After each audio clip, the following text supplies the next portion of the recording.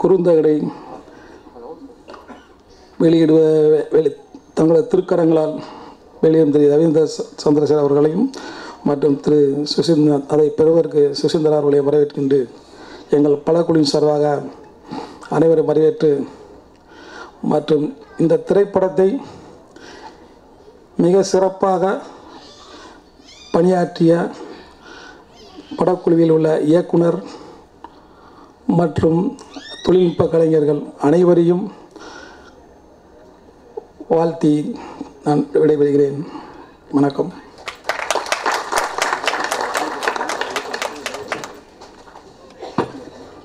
ரயில்களை பார்த்து நாளானது, இன்று காட்சியாய் பார்த்து பிரமித்தோம். ஆயிரம் ஆயிரம் கனவுகளோடு தமிழ் சினிமாவுக்குள் எங்களை வாழ்த்தவும் எங்களை ஊக்குவிக்கவும் வந்த எல்லாருக்கும் நன்றி, வணக்கம். இப்போது எல்லாருமே விவசாயத்தை பற்றி படம் எடுத்துக்கிட்டு இருக்காங்க. இதில் கடைசி விவசாயியும் வாழ்க விவசாயியும் வந்திருக்கு. இப்போ என்னென்னா, ஏன் இந்த மாதிரி மனசில் தோணுச்சு அப்படிங்கிறத நானும் சொல்லணும். ஏன்னா அதை பற்றி மீம்ஸே போட ஆரம்பிச்சிட்டாங்க. விவசாயிகள்லாம் கையெடுத்து கும்பிட்றாங்க, திரைப்படத்துறையினரை பார்த்து எங்களை விட்டுருங்க அப்படின்ற அளவுக்கு வந்துருச்சு. இருந்தாலும் இதை பற்றி எடுக்கிறதுக்கு காரணம் என்னென்னா, நானும் விவசாய குடும்பத்தை சேர்ந்தவன். நான் சின்ன வயசில் பார்த்துருக்கேன். எங்கள் அப்பா ஆள் இவ்வளோதான் இருப்பார். ஆனால் அந்த கலப்பை ஒரு 12 அடிக்கு இருக்கும். அதை அப்படியே தூக்கிட்டு போவார். எங்கள் அம்மா கூட போவாங்க, அந்த காளை மாட்டை பிடிச்சிட்டு போவாங்க. அந்த காலையில் ஒரு 3 மணிக்கு எங்கள் தெருவே பார்த்திங்கன்னா ஒரு திருவிழா மாதிரி இருக்கும். அத்தனை பேரும் உழவு மாடை எடுத்துக்கிட்டு கிட்டத்தட்ட ஒரு 6 மைல் தாண்டி போய் வயக்காட்டில் போய் வேலை பார்க்க போவாங்க. அந்த அந்த இதெல்லாம் பார்க்கும்போது எப்படி இருக்குன்னா, நான்லாம் கலப்பையை தொட்டு பார்ப்பேன். அந்த கலப்பை அசைக்க விட முடியாது. அப்போது ஒரு பலசாலியாக தெரிகிறவங்க மற்றவங்களாம் அந்த மாட்டு பக்கத்தில் போனாங்கன்னா அப்படியே சீரும், யாருமே போக முடியாது. அந்த மாடை தன்வசப்படுத்தி அவங்க இந்த உழவு தொழிலை பார்த்தாங்க. அப்போ பலசாலியாக தெரிகிறவங்க தான் நமக்கு கதாநாயகர்களாக தெரிவாங்க. எனக்கு சின்ன வயசில் கதாநாயகர்களாக தெரிஞ்சது விவசாயிகள் தான். அதே நேரத்தில் அந்த உலத்தி, அதான் அந்த பெண் விவசாயிகளும் அப்படி தான். அவங்க என்னென்னா, அந்த கலப்பையை தூக்கிட்டு போகும்போதே அவங்களுக்கு வலிச்சுன்னா அவங்க அதை மாற்றி விடுவாங்க. அவங்களும் அதை சுமந்துட்டு போவாங்க. வீட்டில் ஒரு கஷ்டம் வந்தால், அதாவது ஒரு விவசாயிக்கு ஏதாவது உடம்பு சரியில்லை அப்படின்னா கூட அந்த பெண் எடுத்து அந்த குடும்பத்தை வழி நடத்தக்கூடிய திறமை அந்த பெண் விவசாயிக்கு உண்டு. ஒரு பாட்டில் கூட வருது, வெளிநாட்டுக்காரி பணம் இல்லாட்டி போயிடுவா, ஆனால் இவன் வெள்ளரிக்காய் விற்று கூட காப்பாற்றுவா அப்படின்ற மாதிரி வரியெல்லாம் வந்திருக்கேன். அப்படி ஒரு பெண்மணிகள் நம்ம அந்த விவசாயிகள். ஏன்னா ஒரு விவசாயியோட வீட்டில் இருக்கிறவங்க அந்த மனைவி விவசாயத்துக்கு துணை இருப்பாங்க. அவ்வளோ அவங்களுக்குள்ள அந்த நெருக்கம் இருக்கும். உணவுன்றது மனுஷங்களுக்கு ரொம்ப இன்றியமையாத ஒன்று. உணவு, உடை, உறைவிடம்னு சொல்லுவாங்க. அதில் அந்த உணவை நான் முதல்ல எடுத்து இதை பண்ணியிருக்கிறேன். நான் பார்த்த அந்த கதாநாயகன் விவசாயி, நான் சின்ன வயசில் பார்த்தது அந்த கதாநாயகி, அந்த பெண் விவசாயி, அதை தான் நான் எடுத்து பண்ணியிருக்கேன். அதுக்கு ஏற்ற மாதிரியே அப்புக்குட்டி சார் அதை அப்படியே என் கண்ணு முன்னாடி கொண்டு வந்தாங்க. நான் அந்த சின்ன வயசில் பார்த்ததை இப்போ வரைக்கும் இருக்கிற விவசாயிகளை அவரை சும்மா சொல்லக்கூடாது. எனக்கு இந்த மேடை கிடச்சது அவரை பற்றி பேசுகிறதுக்குன்னே இருக்கலாம். தேசிய விருது வாங்கியிருக்கிறாரு மட்டும்தான் தெரியும். அதுக்கடுத்து நான் ஒரு புதுசு தான். அவர்கிட்ட போய் கதை சொல்லும்போது அவர் எப்படி நினச்சாருன்னு எனக்கு தெரியாது. ஆனால் நடித்தார். நான் எடுத்துக்கிட்டே இருக்கேன். அவர் கொடுத்த தேதியை தாண்டி எடுத்துக்கிட்டே இருக்கேன். அவ்வளோ உணர்ச்சிகளை காட்டினார். அப்புறம் நான் நினச்ச அதே கம்பீரம் வசுந்தரா மேடத்தில் தான் இருந்தது. அந்த ஹைட்டு, அவங்க அந்த மொபட்டியை தூக்கிட்டு நிற்கிறதே எனக்கு அவ்வளோ பிடிக்கும். ஏதோ பீரங்கியை தூக்கிட்டு நிற்கிற மாதிரி இருக்கும். அவ்வளோ நல்லா நடித்தாங்க அவங்க. அந்த விவசாயிகள் அப்படின்றதே அவங்கள பார்த்த உடனே எனக்கு அப்படி தெரியும். அந்த நடிப்புன்னா நான் என்னோடய அந்த சின்ன வயசு ஞாபகத்தை அவ்வளோ ஞாபகப்படுத்துனாங்க. இன்றைக்கி உள்ளதையும் நல்லா பண்ணிட்டாங்க 2 பேரும். அப்புறம் அந்த சின்ன பசங்களும் அதே மாதிரி தான். அவங்களுக்கு கொஞ்சம் ட்ரெயின் பண்ணி நல்லா பண்ணோம். அப்புறம் ஹலோ கந்தசாமி சார், ஸ்ரீகல்வி, அவங்கெல்லாம் ஸ்ரீகல்வி அவங்க புதுசு தான். ஹலோ கந்தசாமி சார் மண்ணின் நாயகன் தான். அவர் இப்போ தான் சின்ன சின்ன கேரக்டர் பண்ணிக்கிட்டு இருக்காரு. ஆனால் ஒரு வசனத்தை நம்ம வசன நடையில் கொடுத்தோம்னா யதார்த்தமாக பேசக்கூடிய ஒரு நாடக கலைஞர் அவர்லாம். அவரெல்லாம் நல்லா வரணும். அவரெல்லாம் இன்னும் இதுக்கடுத்து நல்லா வருவார்.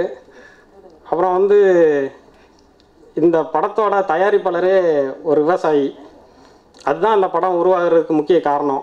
பால்டிபோ கதிரேசன் சார். அவர் வந்து சின்ன வயசில் இருந்தே இந்த பால் விவசாயம் பண்ணி அதில் வந்த ஒரு பணத்தை வச்சு இந்த மாதிரி படம் எடுத்திருக்கிறாரு. அவர் சின்ன வயசில் ஃபஸ்ட்டு முத என்ன சம்பாதிச்சாரோ ஒரு காசு, அவர் அதுக்கடுத்து எவ்வளோ சம்பாரிச்சிருக்கலாம். அது அந்த ₹1 அவர் சம்பாரிச்சிருந்தாருன்னா அப்போ ஒரு மனநிறைவு வரும்ல. அந்த இதை இந்த வெற்றி தரணும். அவர் நினச்ச பணத்தை அது கொடுக்கணும். அவர் ஜெயிக்கணும். அதுதான் அவர் போட்ட பணத்தை தாண்டி அவர் எடுக்கணுன்றது தான். ஏன்னா ஒரு விவசாயி தோக்கக்கூடாதுன்னு நான் இதுலேயும் நினைக்கிறேன். அவர் நல்லா வரணும். அவர் என்னை மாதிரி நிறைய பேருக்கு வாய்ப்பு கொடுக்கணும். நல்லா சமூக சார்ந்த படங்கள் கொடுக்கணும் அப்படின்னு நான் ரொம்ப விரும்புகிறேன். அப்புறம் காதல் கந்தா சார் வந்துட்டு ஒரு அறைக்குள்ளரையே எனக்கு ஆட்டம் வேணும்னு கேட்டேன். அவ்வளோ அழகாக எடுத்து கொடுத்தாரு. அது வந்து அது ரொம்ப நல்லா இருந்தது. நான் என்ன மனசில் நினச்சேனோ அதை மாதிரி எடுத்து கொடுத்துருந்தாரு. அப்புறம் எனக்கு வந்து தொழில் கற்றுக் கொடுத்த என்னோடய குருநாதர் வந்துட்டு சார்லஸ் சார் தான். அது என்றைக்குமே என் வாழ்க்கையில் அதுதான் என்னை இங்கே கொண்டு வந்து நிப்பாட்டியிருக்கு. அவருக்கு என் நன்றியை சொல்லிக்கிறேன். நான் இந்த இடத்துல நிற்கிறேன்னா அதுக்கு முழு காரணமும் என்னோடய ஆசிரியர் தான், எனக்கு அவர் தான். அது எத்தனை படம் எடுத்தாலும் சரி அவருக்கு ஒரு நன்றி அதில் இருக்கும். அது ஒரு குரு வணக்கம். அதை நான் எப்பயுமே சொல்லிக்கிறேன். அப்புறம் பார்த்தீங்கன்னா கலை இயக்குனர் வந்துட்டு இங்கேயே செட்டு போட்டு அசத்திட்டார். அங்கே வந்துட்டு அவ்வளோ அழகாக செட்டு போட்டிருந்தார். ஒரு பேங்க் வேணும்னு கேட்டிருந்தேன். தனி ஒரு ஆளாக இருந்து செஞ்சு கொடுத்த ஒரு ஆள். ஏன்னா அங்கே வந்து யாருமே இல்லை. அவன் அவ்வளோ அழகாக அதை இது பண்ணி எனக்கு காலையில் அங்கே போகும்போது நான் நினச்ச ஒரு பேங்க்கு செட்டப் வந்து அங்கே இருந்தது. அதெல்லாம் மறக்க முடியாது. அப்புறம் அந்த படத்தில் வந்து யுகபாரதி சார் ஒரு மண் வாசனையோட அந்த ஜெயகிரிஷ் சார் வந்து அந்த 6 பாட்டுமே நான் என்ன நினச்சேனோ நான் அவரை ஜெயகிரிஷ் சார் இசையமைப்பாளர்கிட்ட சொன்னேன். இந்த படத்தில் வந்து வசனம் வந்து ஒவ்வொரு இடத்துல கதை சொல்லிடும். அது இல்லாத இடத்துல நீ தான் கதை சொல்லணும் அப்படின்னு சொன்னேன். அது வந்து பெரிய பெரிய இசையமைப்பாளர்கிட்ட தான் அதை சொல்ல முடியும். அதை இவர்கிட்ட சொன்னேன். அவர் அவ்வளோ அழகாக செஞ்சு காமிச்சிட்டாரு அந்த ஆர்ஆர். அப்புறம் அந்த பாடல்கள்லாம் நீங்களே கேட்டீங்க. அது ரொம்ப அழகான பாடல்கள். எனக்கு 6 பாடல் போட்டு கொடுத்தாரு. அதில் 2 பாட்டு தான் நான் வச்சுருந்தேன் இந்த படத்தில். ஆர்ஆர் சாங்குன்னு சொல்லிட்டு இதில் இடமே இல்லைன்னு சொல்லிட்டு 6 பாட்டு ஆக்கிட்டார். அது எல்லாமே நல்லா இருந்தது. அவர் பண்ணிவிட்டு கூப்பிடுவார். டியூன் பண்ணிவிட்டு என்னை கூப்பிட்டு காட்டுவார். என்னால் அதை எடுக்கவே முடியாது. அந்தளவுக்கு நல்லா பண்ணி வச்சுருப்பார். அவ்வளோ நல்லா ஒர்க்கரு. இவர் வந்து நல்லா வருவார். இவரை மாதிரி ஒரு ஆள் கிடையாது. நீங்கள் அந்த பாட்டை பார்த்தாலே தெரியும். அப்புறம் வந்துட்டு யுகபாரதி சார் வந்துட்டு இந்த இதை டியூனை கேட்டவுடனே அவ்வளோ அழகாக எழுதி கொடுத்தாரு. இந்த மாதிரி வரிகள் காலம் மாதிரியே போனாலும் வயலோட வாழ்வதே என் வாழ்க்கைன்றது.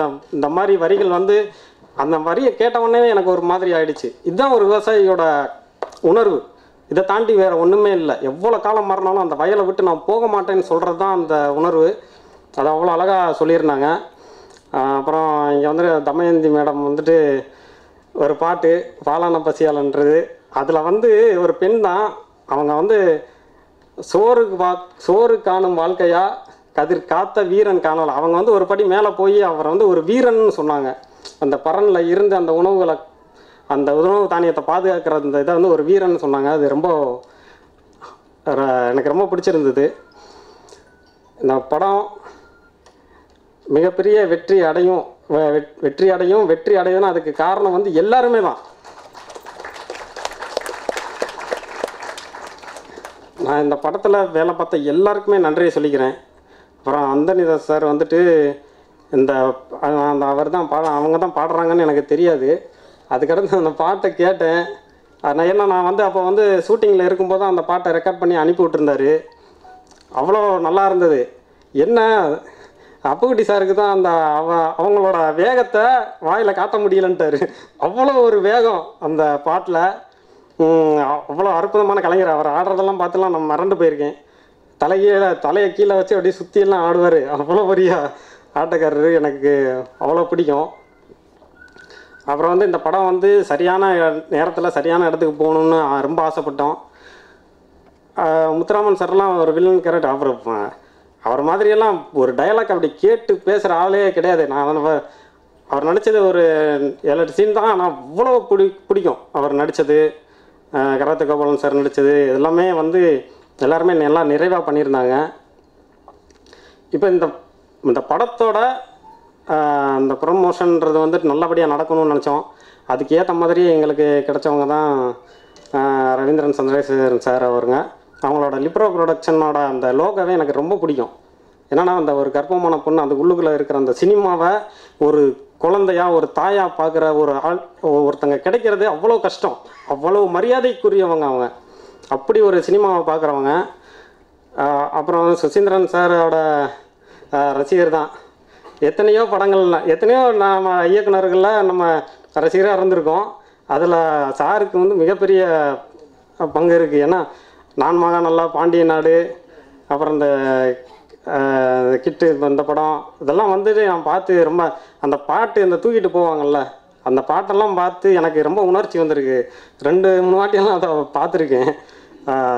அப்படிப்பட்ட இயக்குனர் அவங்க வந்திருக்கிறது எனக்கு சார் சொன்னாங்க அந்த சுசீந்திரன் சார் வர்றாங்க அப்படின்னா எனக்கு அவ்வளோ மகிழ்ச்சி. நான் சார்கிட்டே சொன்னேன், எனக்கு ரொம்ப சந்தோஷமாக இருந்தது. இங்கே வந்திருக்கிற அனைவருக்கும் நன்றி. இந்த படம் வெற்றி அடைகிறதுக்கு எல்லாருமே துணை இருக்கணும்.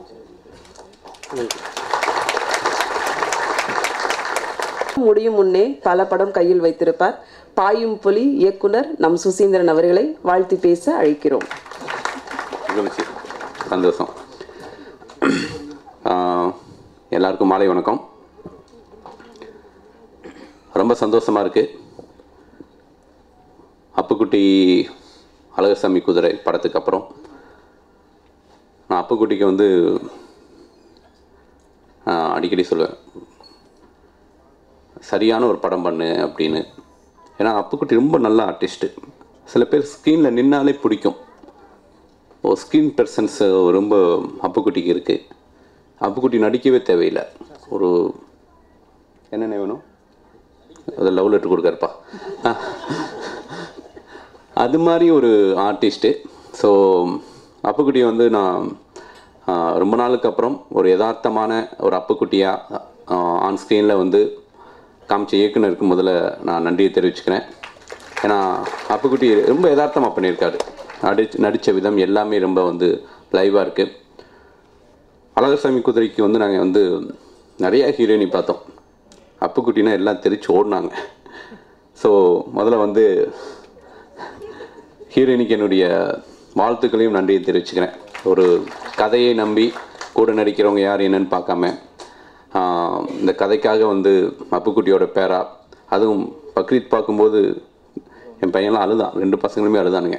ஸோ ஒரு நல்ல பெர்ஃபார்மர். இந்த படத்துலேயும் அவங்களுடைய பங்களிப்புக்கு சிறப்பாக இருக்குது. அவங்களுக்கு என்னுடைய நன்றியை தெரிவிச்சுக்கிறேன். இந்த இயக்குனர் சொன்ன மாதிரி தான் முதல் படத்தில் டெக்னீஷியன்ஸ் அமைகிறது ரொம்ப முக்கியம். எனக்கும் பைக் ஓட்ட தெரியாது தம்பி. நாங்கள் கிட்டத்தட்ட ஒரு 200 கிலோமீட்டரு ஒரு 25 நாள் லொக்கேஷன் தேடணும். அப்படி பைக்லேயே தான் நானும் பின்னாடி உட்காந்து ஒவ்வொரு லொக்கேஷனாக சர்ச் பண்ணி அந்த வெண்ணிலா கபடிகளுக்கு ஒவ்வொரு லொக்கேஷனையும் தேர்ந்தெடுத்தோம். ஸோ இந்த படத்துடைய டீம், ஏன்னா ஒரு படத்துக்கு ரொம்ப முக்கியம் வந்து அந்த படத்துடைய டீம். படத்துடைய இசையமைப்பாளர் 2 சாங் பார்த்து 2மே நல்லா இருந்துச்சு.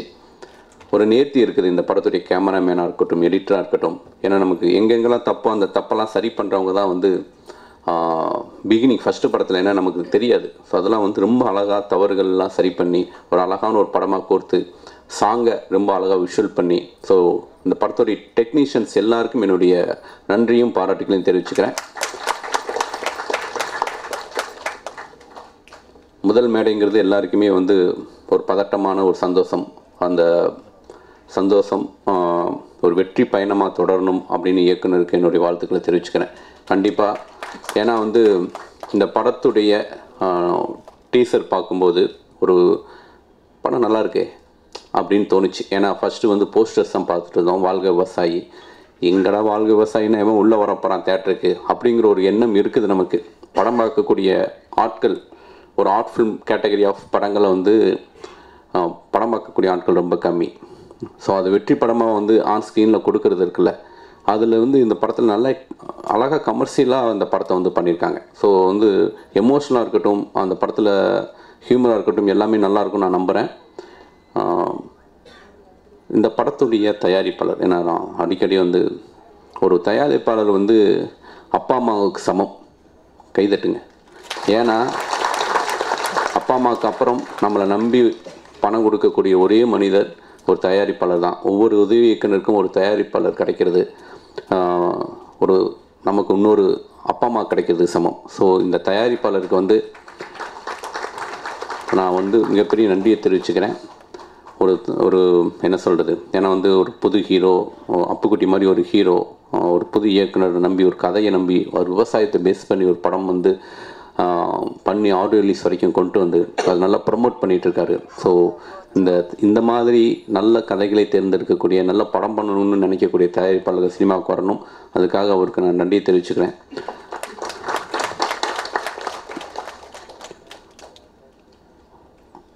சில இடங்கள் நமக்கு சந்தோஷத்தை கொடுக்கும். எனக்கு இந்த மேடை ரொம்ப சந்தோஷத்தை கொடுத்தது. இந்த படத்தை வாங்கி ரிலீஸ் பண்ணுற ரிப்ரா ப்ரொடக்ஷன்ஸ். ஏன்னா அதை கொண்டு போய் சேர்க்கணும் மக்கள்கிட்ட. ஸோ அது ரொம்ப முக்கியம். அப்படி இந்த படத்தை கொண்டு போய் சேர்க்க போகிற லிப்ரா ப்ரொடக்ஷனுக்கும் என்னுடைய நன்றியும் வாழ்த்துக்களையும் தெரிவிச்சுக்கிறேன். காதல் கந்தாஸ் மாஸ்டர், கண்ணோரம் காதல் வந்தால், நான் மகானில் ஒர்க் பண்ணோம். ஒரு சின்ன ரூமுக்குள்ளே அழகாக கம்போஸ் பண்ணி 2 பேரையும் ஆட வச்சுருக்கீங்க. ஸ்கியூட். ஸோ சாங் எல்லாமே வந்து கேட்கும்போது ரொம்ப நல்லாயிருக்கு. என்னுடைய உதவியாளர் திலீபன் இந்த படத்தில் நடிச்சிருக்காரு. ஏன்னா இந்த படம் வெற்றி அடையும் போது ஒரு 100 உதவி இயக்குநர்களுக்கு, ஒரு 100 புது தயாரிப்பாளர்களுக்கு ஒரு நம்பிக்கை பிறக்கும். இந்த படம் மனசார வெற்றி அடையணும்னு நினைக்கிறேன். Thank you very much. Medical college ஃபங்க்ஷனுங்க. Medical college தான் பாரு, ஹாஸ்பிட்டல் போல. என்கிட்ட சொன்னது வந்து சுசீந்திரன் கூட. ஐயோ வேணாம், நல்லா இருக்கேன். ஓகே, ஒரு மெடிக்கல் காலேஜ் ஃபங்க்ஷன் போகிறேன். ஆமாம், திருஷ்டி வந்துட்டு போட்டு. சரி, மெடிக்கல் காலேஜுக்கு அவர் கெஸ்டா போறதுனால இப்போ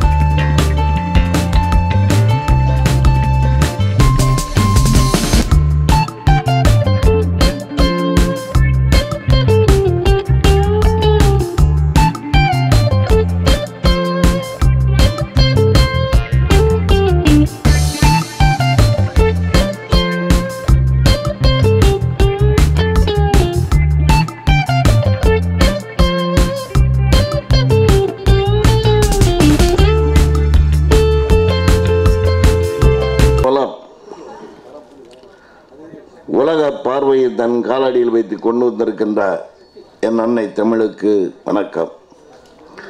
நான் பணி இருப்பதால் விரைவாக செல்ல வேண்டும் என்று தயாரிப்பாளர் சொல்லியிருந்தேன்.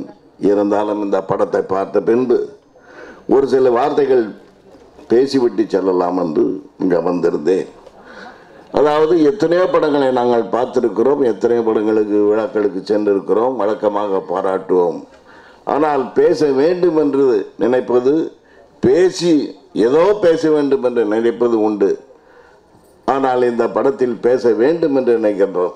ஏன்னா அப்புக்குட்டி நடிப்பாகட்டும், அவருடன் இணைந்து நிற்கின்ற கதாநாயகி நடிப்பாகட்டும், இயக்குனராகட்டும், அந்த இசையமைப்பாளராகட்டும், ஒளிப்பதிவாளராகட்டும் மிக அற்புதமாக செய்திருக்கிறார்கள். அதனால் இவர்களெல்லாம் தன் தோள் மேல் சுமத்தி இருக்கின்ற கதிரேசன் அவர்களுக்கு என் பாராட்டை தெரிவித்துக் கொள்கின்றேன். விவசாயின்னு டைட்டில் வச்சிருக்கிறார், மதிப்புக்குரிய புரட்சி தலைவருடைய தலைப்பு. நான் உண்மையிலே ஒரு சிவாஜி ரசிகன். ஆனால் என்று எனது தமிழ் தேச தலைவன் பிரபாகரனுக்கு அவர் தன் உதவியை செய்தாரோ அன்றே நான் ஒரு எம்ஜிஆருடைய வெறியனாக மாறினேன். அதுபோல் அவர் டைட்டில் வச்சிருக்காரு. அது இல்லாமல் யதார்த்தமாக எல்லாத்தையும் கொண்டு வந்து வச்சிருக்கிறாரு. அற்புதமாக இருந்தது. அதுவும் அந்த பாடல் ஏற்கனவே இங்கே இயக்குனர் சொல்லி சென்றார். அந்த பாடலில் இன்னைக்கு கோடிக்கணக்கில் ஒவ்வொரு ஷாட்டுக்கும் ஒவ்வொரு லொக்கேஷன், கிரீன் மேட், அது இதுன்னு செய்கிற நேரத்தில் ஒரு சின்ன ரூமுக்குள்ளே 2 பேர் ஆனது உண்மையிலே அற்புதமாக இருந்தது. அந்த பாடல்கள் அற்புதமாக இருந்தது. நேரம் சென்று கொண்டிருப்பதால் இந்த விவசாயி படம் சரியான நேரத்தில், அவங்கெல்லாம் விவசாயம் சார்ந்தவங்க, அவர் ராஜபாளையத்துக்காரர், விவசாயம் செய்கிறதுல உள்ளவர், எந்த நேரத்தில் இந்த படத்தில் திரையிட்டால் வசூலை திரும்ப பெற முடியுமோ அந்த நேரத்தில் திரையிடுங்கள். பருவச் சூழ்நிலைகள், கால சூழ்நிலைகள், வசூல் நிலைகள் உங்களுக்கு சரியாக இருக்க வேண்டும். இந்த வாரம், போன வாரம் படம் பல படங்கள், இந்த வாரம் பல படங்கள், அடுத்து 2ஆம் தேதி படம் இருக்கிறது, 4ஆம் தேதி படம் இருக்கிறது, அடுத்து 11ஆம் தேதி. ஏன்னால் நிறையா பேருக்கு தெரியாது, தீபாவளிக்கு முன்னால் வசூலே இருக்காது. ஆனால் அப்பவும் படங்கள் ரிலீஸுக்காக ரெடியாக இருக்கின்றன. ஆகவே திரையீடு என்பது மிக ஒரு விவசாயி தெரிந்து கொள்ள வேண்டும். இந்த திரையிட தயாரிப்பாளர் வெற்றி பெற வேண்டுமென்றால் சரியான நேரத்தில் திரையிட்டு, அதாவது இந்த விவசாயி என்பவர் சரியான நேரத்தில் விதைத்து அதை வளர்த்து அறுவடை செய்து எதிர்காலத்தில் இதில் உள்ள அவர் ஒரு வார்த்தை சொன்னார். இந்த இயக்குனர், அவர் ஒரு இயக்குனரை என்ன அவர் மீது நான் பெருமைப்படுகிறேன் என்றால், இந்த தயாரிப்பாளர் இன்னும் பிற 100 பேருக்கு வாய்ப்பு கொடுக்கணும்னு சொன்னார். எனக்கு இன்னொரு படத்தை கொடுங்கன்னு சொல்லி அவர் கேட்கல. அது பெரிய ஒரு வார்த்தை, அந்த நல்ல வார்த்தை. இன்னும் 100 பேர் கொடுக்கணும்னு சொன்னார். அதுபோல கதிரேசன் இந்த படத்திலே தன்னுடைய அசலுக்கு மேலும் பல பணங்களை பெற்று இன்னும் பல களங்களை விரித்து அதன் வழியாக, அந்த நடத்தின் வழியாக பல தொழில்நுட்ப கலைஞர்களையும் இயக்குநர்களையும் நடிகர்களையும் விளைவித்து வசூல் செய்ய வேண்டும் என்று வாழ்த்தி விடைபெறுகின்றேன். நன்றி, வணக்கம்.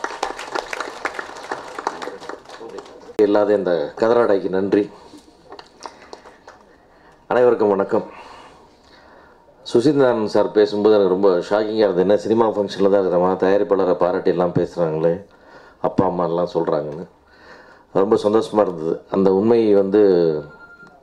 நிறைய உண்மைகள் ரொம்ப லேட்டாக புரிஞ்சுக்கப்படுற மாதிரி, இதுவும் காலப்போக்கில் எல்லோரும் படம் எடுத்து அவனுடைய கஷ்டங்களை தெரிஞ்சதுக்கப்புறம் தயாரிப்பாளர் எவ்வளோ முக்கியம்னு தெரிஞ்சுக்கிற காலம் ஆயிடுச்சு இப்போ. அந்த வகையில் இந்த படத்தினுடைய தயாரிப்பாளர் பால்டிப்போ கதிரேசன், வித்தியாசமான பெயரோடு அவர் பால்டிப்போன்ற ஒரு விஷயத்தை தன்னுடைய கௌரவமான அங்கீகாரமாக எடுத்துக்கிட்டு வந்திருக்கார். அதில் அவருக்கு ஒரு பெருமை, அதான் பெருமை. அவருக்கு முதல்ல என்னுடைய நன்றியும் வாழ்த்துக்கணும். ஏன்னா இந்த மாதிரி ஒரு கான்செப்டுக்கு சப்போர்ட் பண்ணணும், இப்படி ஒரு கதைக்கு முக்கியத்துவம் கொடுக்கணுன்ற ஒரு எண்ணம் வந்தது பாருங்கள். அதில் இந்த படத்தில் எவ்வளோ ரிஸ்க் எடுத்திருக்கீங்க, இதோட ரிசல்ட் என்ன, நல்லா வரணுன்றது ஆசை, வாழ்த்துக்கள். அதெல்லாம் மீறி நீங்கள் எடுத்துக்கிற ரிஸ்க்கு, அதுக்கு தான் முதல்ல உடைய பாராட்டுகள். டெஃபினட்டாக இது, அதாவது மன்னிக்கணும், அந்த டீம் மொத்தக்கும் நான் கொஞ்சம் லேட்டாக வந்துட்டு விஷுவல்ஸ் பார்க்கல. பட் அம்மாடி நெல்வாசன் சாங் முதல்ல கேட்டேன், ரொம்ப பிரமாதமாக இருந்தது. மியூசிக் டைரக்டர் ரொம்ப நல்லா பண்ணியிருக்காரு. ஒரு 90s ராஜா சார் சாங் மாதிரி ஒரு பியூட்டிஃபுல்லான சாங், அது ரொம்ப நல்லா இருக்குது. அது பெருசாக கேட்ச் ஆகும் அந்த படம், அந்த பாட்டு. ஸோ இந்த முக்கியமாக இந்த படம் பார்க்கும்போது தோணுச்சுன்னா, பார்த்தோன்னே அப்புக்குட்டி நடிக்கும் அப்படின்றதே எவ்வளோ பெரிய அப்புக்குட்டிக்கு எவ்வளோ பெரிய வளர்ச்சின்னு நம்ம யோசிச்சு பார்க்கணும். அது மனிதனோட உயரமல்ல வளர்ச்சி, அவருடைய திறமையால் இப்படி இவ்வளோ பெரிய கதாபாத்திரத்தை தாங்கி நடிக்க முடியும்னு ஒரு டைரக்டர் நம்பி கொண்டு வந்து அவர் கோர வைக்கிறாருன்னா அது அப்புக்குட்டியோட வளர்ச்சி அது. ஸோ அவர் கூட நடிச்சிருக்கிற வசுந்தரா, இப்போ பக்ரீத்லாம் பார்த்து ரொம்ப பிரமாதப்பட்டு வரீங்க. So one of the beautiful actress இன் தமிழில் ஒரு வெல் பர்ஃபார்மிங் ஆர்டிஸ்ட்னு சொல்லலாம். அவ்வளோ நல்லா பண்ணிகிட்ருக்காங்க. ஸோ இந்த படத்துலேயும் நிச்சயமாக ரொம்ப நல்ல ரோலாக அவங்க பண்ணியிருப்பாங்கன்னு எதிர்பார்க்குறேன். படம் பார்க்கணும். மியூசிக் ரொம்ப நல்லாயிருக்கு. அந்த வகையில் டிஃப்ரெண்ட்டாக எல்லா ஆஸ்பெக்ட்லேயுமே நல்லாயிருக்குன்னு நான் விஷுவல்ஸ் பார்க்காம சொன்னாங்க, ரொம்ப நல்லா இருந்துச்சு எல்லான்னு சொன்னாங்க.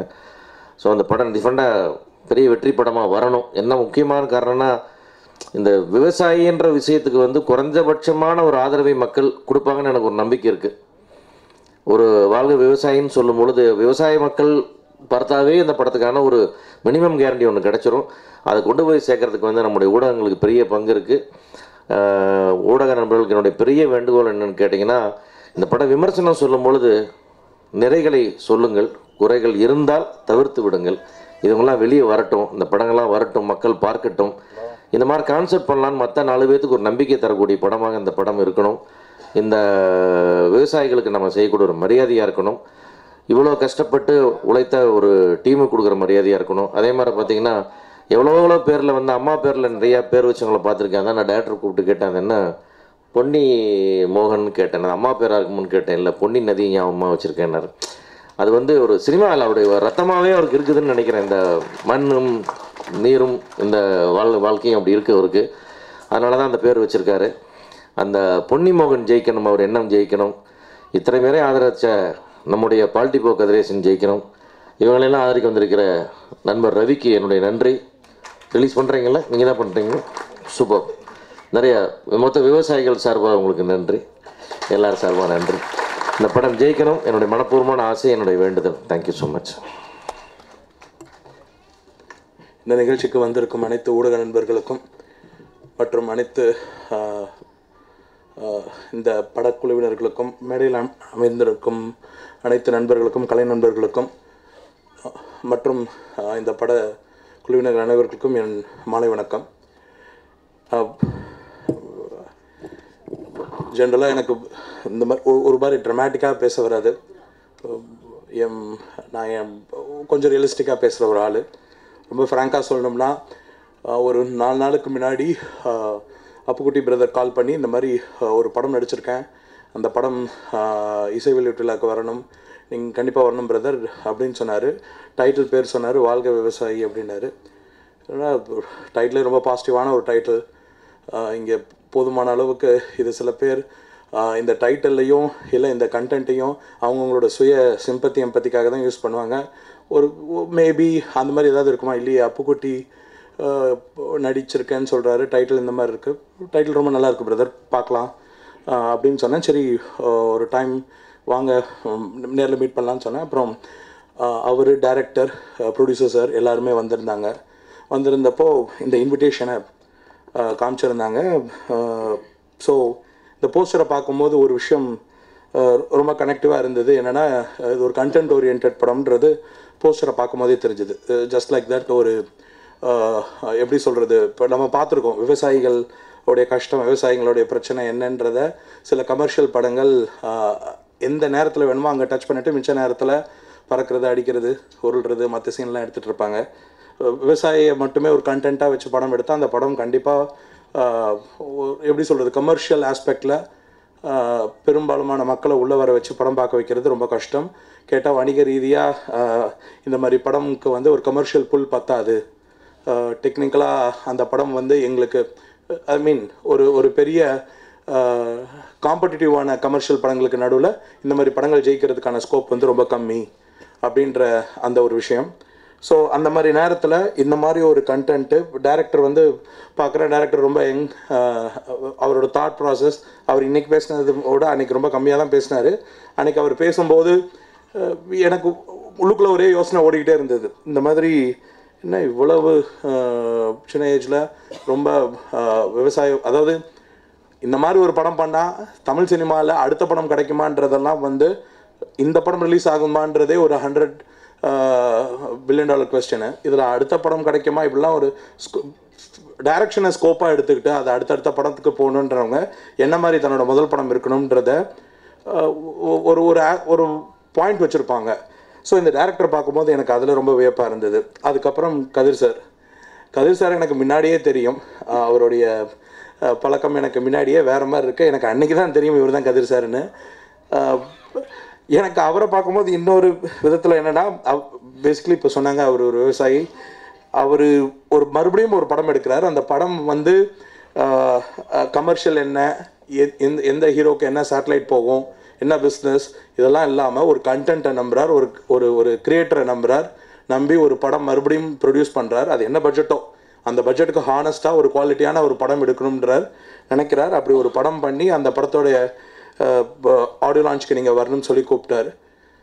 எனக்கு on the whole crew, music டைரக்டரும் அன்றைக்கி பார்த்தேன், ஹோல் க்ரூ பார்க்கும்போது மைண்டில் ஒரு மைண்ட் செட்டு, ஓகே எல்லாருமே சேர்ந்து பட்ஜெட்டில் ஒரு படம் பண்ணியிருக்காங்க, பட் ஒரு குவாலிட்டியான படம் பண்ணியிருப்பாங்க, ஐ மீன் ஒரு ஆப்டிமல் குவாலிட்டியில் ஒரு படம் பண்ணியிருப்பாங்க.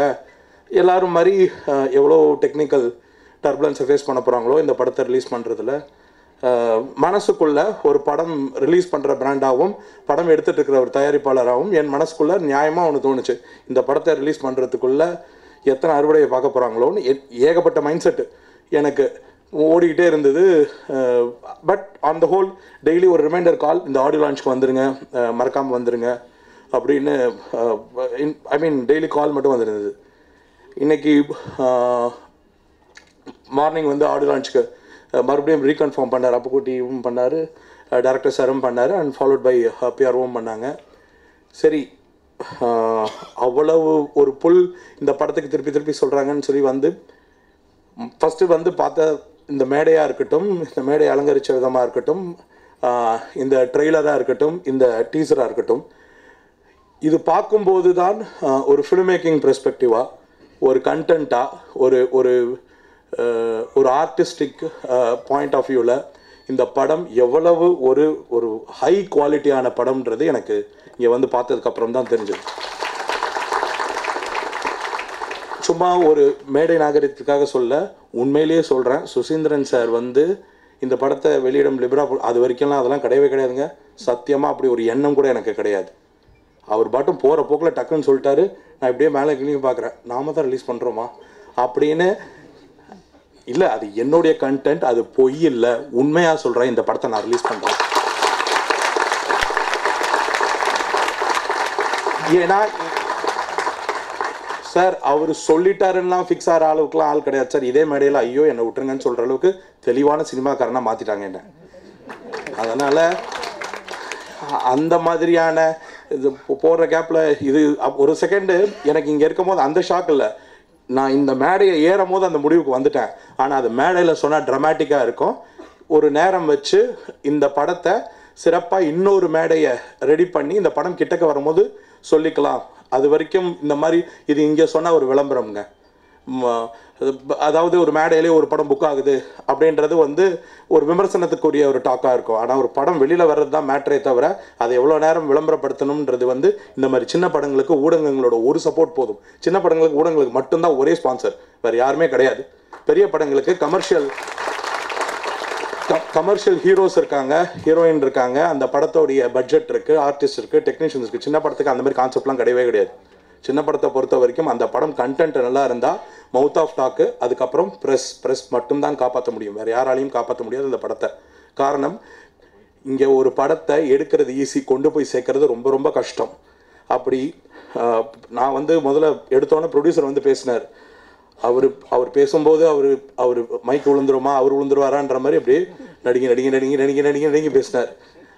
அதுக்கப்புறம் திருப்பி டைரக்டர் பேசும்போது அவர் பார்த்த முதல் ஒரு ஒரு ஒரு ப்ராமிசிங்கான பர்சன் விவசாயி அப்படின்றது ஆரம்பிக்கும் போது அவர் பேச முடியும் போது கண்டிப்பாக இருந்திருக்கும் போல். ஏன்னா அவர் பேசும்போதே அது தெரியுது, அவர் எவ்வளவு வந்து மண்ணின் மைந்தன், அந்த அந்த உணர்வுக்கான பர்சன். இது எல்லாத்துக்கும் மேலே அவங்க ஒரு குவாலிட்டி ஆஃப் மூவி. அப்புக்குட்டி மறுபடியும் ஒரு படம் நடிக்கிறாரு. இப்போ இவர் சொன்னார், சுசி சார் சொன்ன மாதிரி, அப்புக்குட்டின்றவர் பார்க்கும்போது எல்லாருக்கும் பிடிக்கும். அதில் ஒரு பெரிய ஆஸ்பெக்ட் என்னென்னா, ஒருத்தரை அப்படி பார்க்கும்போதே பிடிக்கிறவர், அவர் சரியான கண்டென்ட் சூஸ் பண்ணால் அந்த கண்டென்ட் மேலே இருக்கிற ஒரு ரெஸ்பெக்ட் தான். அழகர் சாமியின் குதிரை வேணால் தெரியாமல் ஒரு அப்படியே அந்த நடிப்பு மூலிமா டாக் ஆகி அந்த படம் ஆகியிருக்கலாம். ஆனால் இந்த படத்தை பொறுத்த வரைக்கும் அப்புக்குட்டி நல்ல படத்தில் தான் நடிச்சிருக்காருன்ற ஒரு தரம் இந்த படம் பார்க்கும்போதே தெரியும். அதுக்கப்புறம் இந்த படத்தோடைய கதாநாயகி வசுந்தரா மேம். ஆக்சுவலாக ஒரு ஃபேக்ட் என்னென்னா, என்னோடய முதல் படம், ரெண்டாவது படம்கான எக்ஸ்பீரியன்ஸ்க்கு அப்புறம் ஒரு மூணாவதாக ஒரு படம் நட்புனா என்னன்னு தெரியுமா? அதில் இப்போ உங்கள் பிக் பாஸ் கவின், அவருக்கு ஹீரோயின் அந்த டைம் படம் ஆரம்பித்தாச்சு. நான் கவினுக்கு ஹீரோயின் தேடுறேன். தமிழ் சினிமாவில் இருக்கிற எல்லா ஹீரோயினும் அவன் பேரை கேட்டோன்னா முடியாதுன்ட்டாங்க. எனக்கு ஒரு டவுட்டு, நான் இவன்ட்ட வந்து ஏடா நீ ஏதாவது பண்ணிட்டியா, இல்லை எதுக்காக எதை கேட்டாலும் முடியாதுன்றானுங்க. இப்போ நான் வந்து 3 வருஷத்துக்கு முன்னாடி நீ ஏதாவது பண்ணிட்டியான்னு கேட்டேன் அவன்கிட்ட. அவங்க இப்போ பிக் பாஸில் வச்சு அதை கேட்டுட்ருக்காங்க. ஸோ எனக்கு ஒரு டவுட்டு, என்னடா எதுக்குங்களா, இல்லை அவன் ஒரு சீரியல் ஆர்டிஸ்ட்டு, இல்லைங்க ஒரு டிவி ஆர்டிஸ்ட்டு, முடியாது அப்படின்னாங்க. எனக்கு ஒன்றுமே புரியல. திருப்பி இப்போது என்னடா செம்ம குட் லுக்கிங்கில் இருக்கேன், ஹேண்ட்ஸமில் இருக்கேன், உனக்கு பயங்கர ஃபேன் ஃபாலோவர்ஸ் இருக்கேன், ஆனால் ஹீரோயின்ஸ் கேட்டால் மட்டும் ஒத்துக்கவே மாட்டேங்கிறாங்க அப்படின்னு. அதுக்கப்புறம் இப்போவும் ஒரு படம் எடுத்துகிட்ருக்கேன். அந்த படத்துக்கும் ஒரு ஃபேமஸ் பெரிய ஹீரோவுடைய சன், அவரை வச்சு தான் எடுக்கிறேன். அவருக்கும் ஹீரோயின் தேடும் போது எனக்கு இதே பிரச்சனை தான் வந்தது. அது வேறு விதமான ஒரு ஹீரோயின்கிட்ட கேட்டேன், அந்த ஹீரோட டேட் இல்லையான்னு கேட்குறாங்க. மேம் நான் இந்த ஹீரோவை கமிட் பண்ணிட்டு வந்து கேட்குறேன், நீங்கள் இன்னொரு ஹீரோவை மாற்றுன்னு சொல்லி கேட்குறீங்களேன்ற மாதிரி. இதுதான் இயல்பு சினிமா சார். அவ்வளோ ஈஸியாலாம் ஹீரோயின்ஸ் வந்து ஆர்டிஸ்ட் கேஸ்டிங்ஸ் இதெல்லாம் நிறைய விஷயங்கள் அனலைஸ் பண்ணாமல் அப்படி இல்லாட்டியும் சில ஹீரோயின்ஸோட மேனேஜர்ஸ்கள் அவங்க டிசைட் பண்ணுறது போக ஒரு படத்துக்கு வந்து ஒரு ஹீரோயின் கேஸ்டிங் ஆகணும், ஒரு குவாலிட்டியான ஹீரோயின், ஒரு தரமுள்ள ஒரு ஹீரோயின். அந்த விதத்தில் we have to give a very big hands to just for one reason, கண்டென்ட்டுக்கு prioritise பண்ணுற ஹீரோயின்ஸை நாம் அப்ரிஷியேட் பண்ணி அதை மோட்டிவேட் பண்ணலைன்னா இட் இஸ் வெரி டஃப். இந்த மாதிரியான படங்கள் ஒரு ஹீரோவை ஒரு யார் என்ன மாதிரியான ஒரு சாலிட் கண்டென்ட்டை ஒரு ஹீரோ உருவாகிறது ரொம்ப ஈஸி. ஆனால் அப்படிப்பட்ட ஒரு ஹீரோக்கு ஒரு ஹீரோயினாக பேட்ச் ஆகி, அதுவும் இயல்பில் பக்ரீத்னு ஒரு படமும் பார்த்தேன். Even I watch that, it was very nice. So அப்படி ஒரு நல்ல ஒரு கண்டென்ட் ஓரியன்டோட படத்தில் இந்த மாதிரி கேஸ்டிங்குன்னு சொல்லி அதுக்கு ஆகி இந்த படம் பார்க்கும்போது ஒரு ரியல் ஹஸ்பண்ட் அண்ட் ஒய்ஃபோடைய ஒரு ஃபீலரை வந்து ஆன் ஃப்ரேம் கொடுத்தது. It was really good. இது என்னன்னா கேஸ்டிங் ஜஸ்டிஃபைட் ஆகிடுச்சு. As a director I can really appreciate you on that point. வந்து என்னன்னா இந்த படம் பார்க்கும்போது என்ன ஒரு கன்வின்சிங்காக இருக்குன்னா அந்த casting really it was convincing.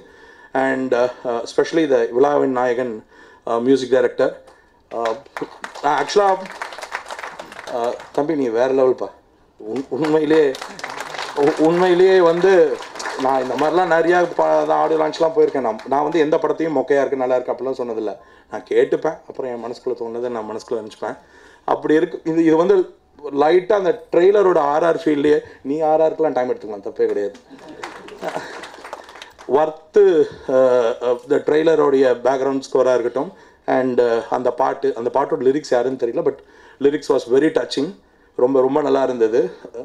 Sir Yugabharathi sir it was sir. Then what else அவரை பற்றி சொல்லவே தேவையில்லை. யுகபாரதி சாராக இருக்கட்டும் அண்ட் டான்ஸ் மாஸ்டர் சார் ஆக்சுவலாக நிறைய பேர் பாராட்டினாங்க. சார் உண்மையிலேயே அது பெரிய விஷயம் சார், ரொம்ப பெரிய விஷயம் நம்ம சாரை ஆட வச்சது. It was very nice.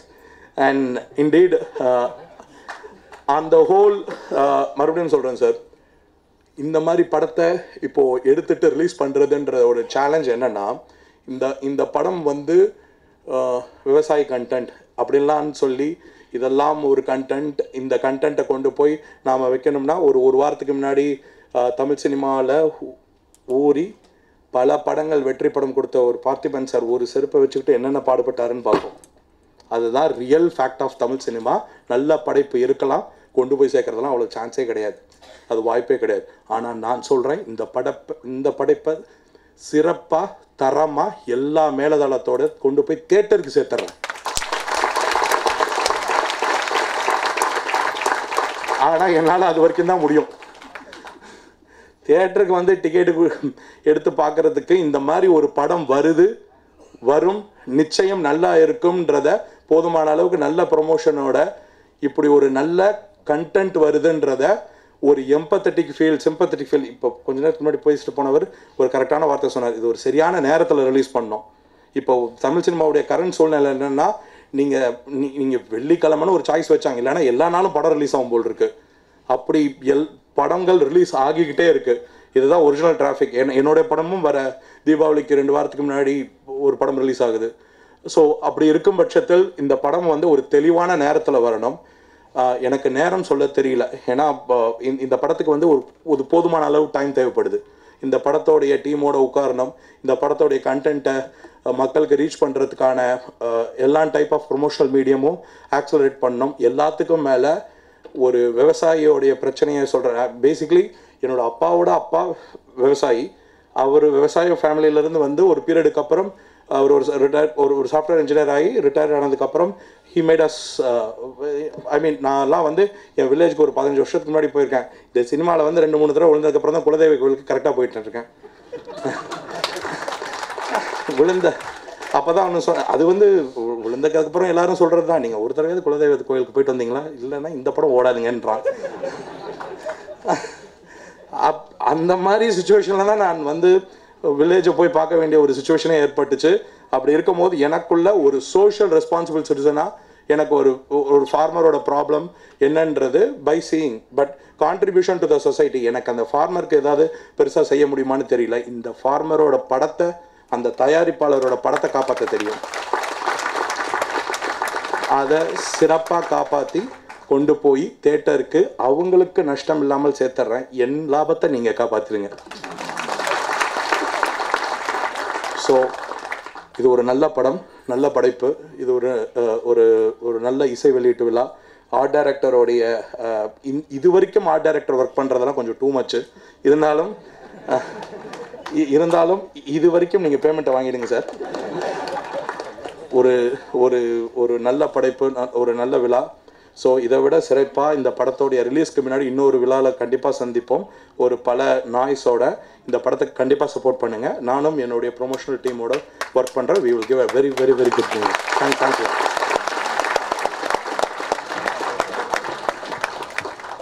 எல்லாருக்கும் வணக்கம். மேடையில் இருக்கும் இயக்குநர்கள், தயாரிப்பாளர்கள், தொழில்நுட்ப கலைஞர்கள் எல்லாருக்கும், மற்ற வந்திருக்கவங்க எல்லாருக்கும் வணக்கம். ரொம்ப சந்தோஷமான ஒரு விஷயம். மோகன் ரொம்ப குரு வணக்கம்லாம் கொடுத்தான், நல்லா ரொம்ப சந்தோஷம் மோகன். இந்த ஃபங்க்ஷனோட ஒரு நிறைவு ஆல்ரெடி நடந்துருச்சு. அவர் லிப்ரா ப்ரொடக்ஷன்ஸ் சார் சொன்னதுக்கப்புறம் அதோட பீக் மொமெண்ட்டுக்கு வந்துருச்சுன்னு நினைக்கிறேன். இதோட பர்பஸ் சால்வ் ஆகிடுச்சுன்னு நினைக்கிறேன். ரொம்ப சந்தோஷம் நிஜமாவே. எல்லா படங்கள்லையும் இன்றைக்கி விவசாயத்தை பேசுகிறாங்க, எல்லா விவசாயிகளை பற்றி கவலைப்படுறாங்க. டாப் ஹீரோலேருந்து எல்லாரோட படங்கள்லையும் எங்கேயோ ஒரு டயலாகாவோ ஒரு சீனாவோ ஏதோ ஒரு விவசாயத்தை பற்றி பேசுகிறதா காட்டிக்கிறாங்கன்னா ஒரு காரணம் இருக்குது. ஏன்னா இன்றைக்கி மக்கள் அந்த கருத்தை விரும்புகிறாங்கன்னு அர்த்தம். அது கமர்ஷியல் டாப் ஹீரோலேருந்து எல்லாரும் அதை பேச வேண்டியிருக்கு. ஒரு காலத்தில் சில்க் சுமிதா எல்லா படத்துலையும் ஆடுவாங்க இல்லையா, 80ஸ்லாம். அந்த மாதிரி இன்றைக்கி விவசாயத்தை பற்றி எல்லாரும் பேசுகிறாங்க. அப்படின்னா மக்கள் ஏதோ ஒரு வகையில் அதை விரும்புகிறாங்க. அதனால தான் அந்த இயக்குனர் அதை சீனை வைக்கிறாரு, அந்த நடிகர் அதை பேச விரும்புகிறாரு. அது ஒரு மக்கள் சப்போர்ட் இருக்குது அப்படின்னு எல்லாருக்கும் இன்றைக்கி தெரியுது.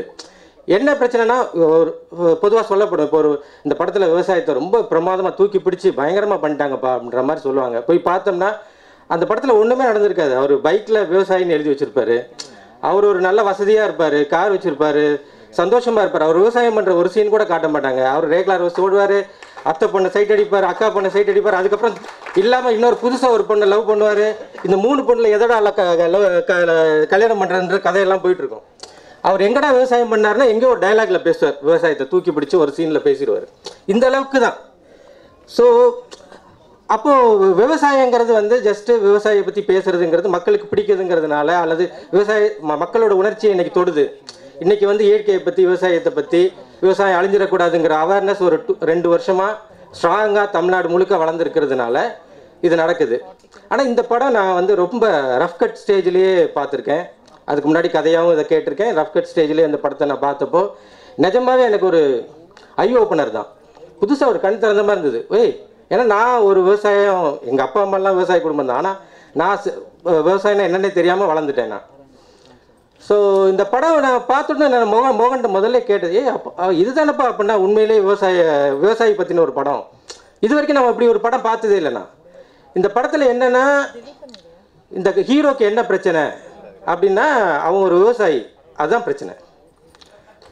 ஒரு விவசாயியா இருக்கிறது தான் அவனுக்கு பிரச்சனை. ஒரு விவசாயினா யார், அவனுக்கும் அவன் விளைவிக்கிற அந்த நெல்மணிகளுக்கும் கதிர்களுக்கும் இருக்கிற உறவு எப்படிப்பட்டது, இது எனக்கு ரொம்ப புதுசாக இருந்தது. நான் எதிர்பார்க்கவே இல்லை இப்படியெல்லாம் கூட ஒரு கதை சொல்ல முடியும். இந்த உணர்ச்சியை கூட ரொம்ப ஸ்ட்ராங்காக சினிமாவில் ஸ்க்ரீனில் கொண்டு வர முடியும். ஒரு விவசாயியோட நிஜமாக விவசாயத்துக்கும் அவனுக்குமான அந்த உறவு இருக்குல்ல, அதை விசுவலாக அப்படியே எமோஷனலாக அப்படியே க்ரோ ஆகிட்டே இருந்தது. அதில் அந்த மொமெண்ட்ஸ் எல்லாம் நான் கதை சொல்ல விரும்பலை. ஆனால் இந்த படம் வரும்போது நீங்கள் அதை ஃபீல் பண்ணுவீங்கன்னு நினைக்கிறேன், கண்டிப்பாக நம்புகிறேன். இந்த ட்ரெய்லரில் கூட அதிகமாக அதை பற்றி ரொம்ப ஒன்றும் அவங்க சொல்லிக்கல. நிஜமாகவே நான் ரொம்ப ஆச்சரியப்பட்டு போனேன். முக்கியமாக அப்புக்குட்டி சாரோட நடிப்பு, அந்த பெர்ஃபார்மன்ஸில் அவர் நிஜமாக ஒரு ரியல் லைஃப்பை நான் ஃபீல் பண்ணேன். அதில் நல்ல நகைச்சுவை, அப்புறம் அந்த ஒரு குடும்பத்தை கண் முன்னாடி கொண்டு வர்றது. எப்படி நம்ம ஒரு அழகி படம்லாம் பார்க்கும்போது நம்ம ஃபீல் பண்ணோம், என்னடா அப்படி ஒரு கிராமத்துக்குள்ளே போய் நம்ம நின்று பார்க்குற மாதிரியான ஒரு உணர்வு வருதே ஒரு படம் பார்க்கும்போது. அந்த உணர்வை கொண்டிருக்காங்க. வசுந்தராவோட நடிப்பு ரொம்ப பிரமாதமாக அவங்க அதை பண்ணியிருக்காங்க. அந்த குழந்தைகள், அந்த ஹீரோக்கு நண்பராக வர்ற அளவுக்கு அந்த சார் பல பேர் எல்லாருமே அவங்கவுங்களோட பார்ட்டை, அவங்கவுங்களோட பகுதியை ரொம்ப சிறப்பாக பண்ணியிருக்காங்க. இதோட கேமராமேன், மியூசிக் டைரக்டர் ரொம்ப பிரமாதமாக ஒர்க் பண்ணியிருக்காங்க. ஸோ அவங்களோட ரொம்ப நாளாக மோகன் கூடவே இருக்காங்க அவங்க. இன்றைக்கி அதோட பலனை இனிமேல் அவங்க அறுவடை பண்ண வந்திருக்காங்கன்னு நினைக்கிறேன். ஸோ ரொம்ப அற்புதமான ஒரு படம். இந்த படம் வந்து அதோட அந்த கண்டென்ட்டுக்காக பேசப்படும் அப்படின்னு நான் நிஜமாகவே நம்புகிறேன். பேசப்படணும்னு ஆசைப்பட்றேன். இதை கரெக்டாக கொண்டு போய் சேர்க்கறதுக்கான ஒரு விஷயந்தான். அவர் கரெக்டாக சொன்னார், தேட்டருக்கு கொண்டு போய் சேர்த்துருவோம், நீங்கள் பார்க்கணும் அப்படின்ட்டு. இந்த அளவுக்கு அது கொண்டது அதோட பெரிய சக்ஸஸ்ன்னு தான் நினைக்கிறேன். இதை மக்களுக்கு வந்து தெரிய வைக்கணும் இந்த படத்தை பற்றி, அதுதான் விஷயம் நம்புகிறேன். அதுக்கு ப்ரெஸ் மீடியா எல்லாரும் அதுக்கான சப்போர்ட்டை ஆதரவை கொடுக்கணும்னு வேண்டி கேட்டுக்கிறேன். நன்றி, வணக்கம். நிகழ்ச்சியில் அடுத்து அனைவருக்கும் வணக்கம். நல்ல தமிழ் கேட்டு ரொம்ப நாளாச்சு. இவங்க கவிஞர், அவங்க இவங்களெல்லாம் பயன்படுத்திங்க. என்னுடைய எழுத்து இனம், பேனா இனம், எழுத்தாளர்கள், ஊடகவியலாளர்கள், இணையதள நண்பர்கள் எல்லோருக்கும் பணிவாக நான் ஒரு விண்ணப்பத்தை வச்சுக்கிறது. நீங்கள் எத்தனையோ படங்களை நீங்கள் உயர்த்தி தூக்கி பிடித்து எழுதியிருக்கலாம். 1967 எம்ஜிஆர் நடித்த விவசாய படத்தும் அதை நினைவுபடுத்துகிறது இந்த படம். இதை நீங்கள் தூக்கி தூக்கி தூக்கி உயர வான் முட்டும் வரை இதை உயர்த்தி எழுதுங்கள். இது மாதிரி வார்த்தைகள் கேட்குறதே ரொம்ப கஷ்டம். ஒரு படம் கிடைச்சாக்கா இன்றைக்கி என்ன, ஒரு பேய் படம் எடுக்கிறாங்க, ஒரு பிளாக் காமெடி படம் எடுக்கிறாங்க, அல்லது வேறு ஒரு வில்லனாக இருக்கிற மிகப்பெரிய படங்கள் எடுக்கிறாங்க. நட்சத்திரங்கள் நிறைய கோடிகள் வச்சுக்கிட்டு இருக்காங்க, அவர்களே ஒரு நல்ல கதையம் சொல்ல படத்தை எடுக்கணுமா அப்படின்னு யோசிக்கிறாங்க. இப்பேற்பட்ட ஒரு காலத்தில் ஒரு இளைஞன் என் வாழ்க்கையில் முதன்முறையாக பண்ணாக்கா இப்படித்தான் ஒரு படத்தை தொடங்குவேன் என்று ஒரு விவசாயத்தை பற்றி தொடங்கிறான்னு சொன்னால் இதை விட ஒரு படைப்பாளனுக்கு என்ன பேர் வேணும்? இதுதான் வெற்றி. வாழ்நாளில் நேரம் கிடைச்சா பெரிய ஆளாக ஆயிடுவான், நல்லது சொல்லுவான்றதுல முக்கியம் இல்லை. கிடைக்காத போதும் கிடைத்த இடத்தை பிடித்து கொண்டு உயர்த்தி சொல்கிறவன் தான் உண்மையானவன். அப்படித்தான் எனக்கு இந்த இயக்குனர் தெரிகிறார். மோகன் அப்படி தான் தெரிகிறார். பொன்னி மோகன் பாருங்கள், வெள்ளந்தி முகம், ஷேவ் கூட மண்டல பாருங்கள். ஜெய்கிரிஷ் பாருங்கள், இளையராஜா மாதிரி இருக்க. இந்த படத்துக்கு இளையராஜா இருந்தால் மிக பிரமாதமாக இருக்குன்னு நினச்சிக்கிட்டே இருந்தேன். 2 பாட்டு கேட்ட பாட்டு சும்மா இருப்பா, அதை விட நல்லா பண்ணியிருக்காருன்னு தோணுது. மந்தன்னு ஒரு படம் பார்த்தேன். மேற்கு வங்காளத்தில் பால் தொழிலாளர்கள்லாம் எல்லாரும் 1000 ரூபாய் போட்டு எங்களுக்காக ஒரு படம் எடுங்க அப்படின்னு கேட்டதும் மேற்கு வங்காளத்தினுடைய இயக்குனர் வந்து மந்தன்னு ஒரு படம் எடுத்தார். சஃபேத் தேட்டரில் பார்த்துருக்கேன். நான் மாநில தொழில் படிக்கும்போது மந்தர் பார்த்துருக்கேன். அதை பற்றி இயக்குனர் மகேந்திரன் பேசும்போது அதனுடைய தாக்கத்தில் தான் நான் உதிரிப்புக்கள் எடுத்தேன்னு அவர் சொன்னார். அந்த நினைவுபடுத்துகிற மாதிரி அழகான ஒரு காவியம், மாதிரி ஒரு அருமையான ஒரு கேமராமேன், ஒரு அருமையான நடிகர். நான் அப்புக்குட்டியை நான் மலேசியாவில் போய் பார்க்கும்போது ஏகப்பட்ட ரசிகர்கள். ஏன்னா கமலஹாசன் கூட இவ்வளோ இருக்காது போல இருக்கு, அப்படி இருந்தது. ஒரு இயல்பான ஒரு மனிதனுக்கு ஒரு நாடு தாண்டி வரவேற்பு இருக்குது. உதிரிப்புக்குள்ளே நடித்த அந்த அழகிய கதாநாயகி மாதிரி பாருங்கள், எவ்வளோ அழகான முகம். ஒரு கிராமத்தில் எடுத்து போய் வச்சாக்கா நாற்று நட்டா மல்லிகைப்பூ செடி பூ பறிக்கிற மாதிரியே இருக்கிறாங்க. இப்படி ஒரு அழகான ஒரு படம். நான் சொல்லவே கூடாது, எனக்கு முன்னால் பேசிய சார்லஸ் வந்து வெடிச்சிட்டார். என்னப்பா ஒரு விவசாயம் சொல்கிற, விவசாயம் பின்னாடி பேக்ட்ராப்பில் இருக்குது, அது ஆர்ட் டைரக்டர் பண்ணுற வேலை மாதிரி இருக்குது, கதை எங்கே கேட்டால் அதெல்லாம் சில்லறையாகாதுங்க. ஆகும், இப்போ ஆக போகுது. இல்லைன்னா லிப்ரா சார் வாங்குவாரா?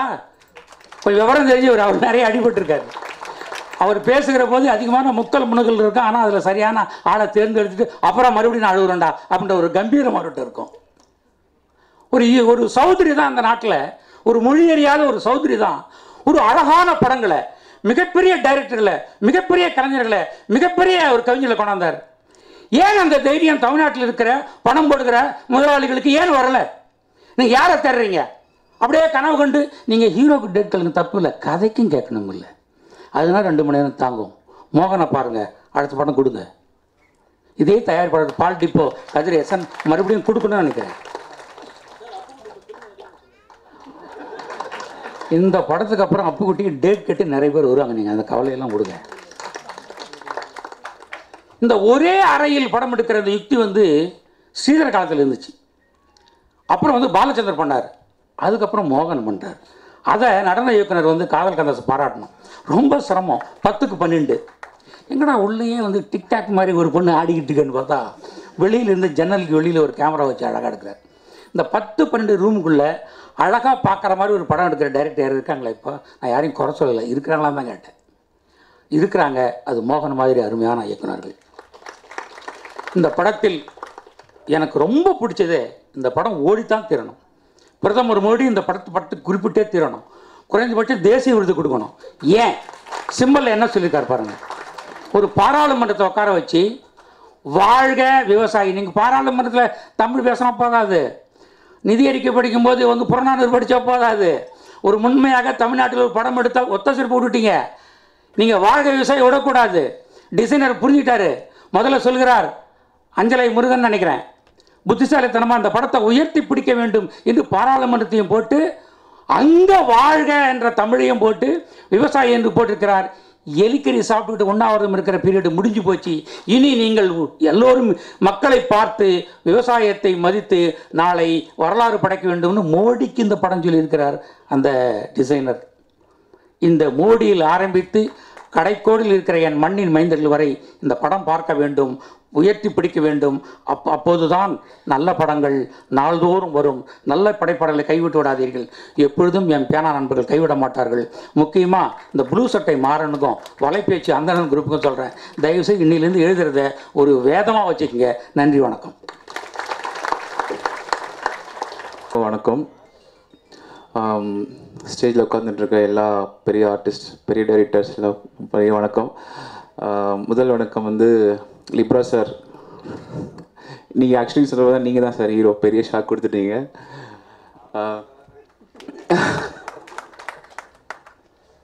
Thank you sir. முதல்ல வந்து என்னுடைய இயக்குனர் மோகன் அண்ணா தான் சொல்லி பழக்கம். அவரை எனக்கு ஃபார்முலாக பேச வரல. அவருக்கு பெரிய நன்றி. ஏன்னா நம்பி இந்த படத்தை கொடுத்துருக்காரு. அவரோட ஒர்க் பண்ணுறது வந்து ஒரு தனி ஒரு கலை. ஃபஸ்ட்டு ஒரு கலைஞனை மதிக்க தெரிஞ்ச ஒரு இயக்குனர். என்ன மட்டும் இல்லை, எல்லா கலைஞரையும் அவரோட ஒர்க் பண்ண 24 கிராஃப்ஸையும் அவர் ரீட் பண்ணிவிட்டு அவங்கக்கிட்ட என்ன பெஸ்ட்டு வருன்ற எதிர்பார்த்து அவர்கிட்ட அதை கலெக்ட் பண்ணுவார்.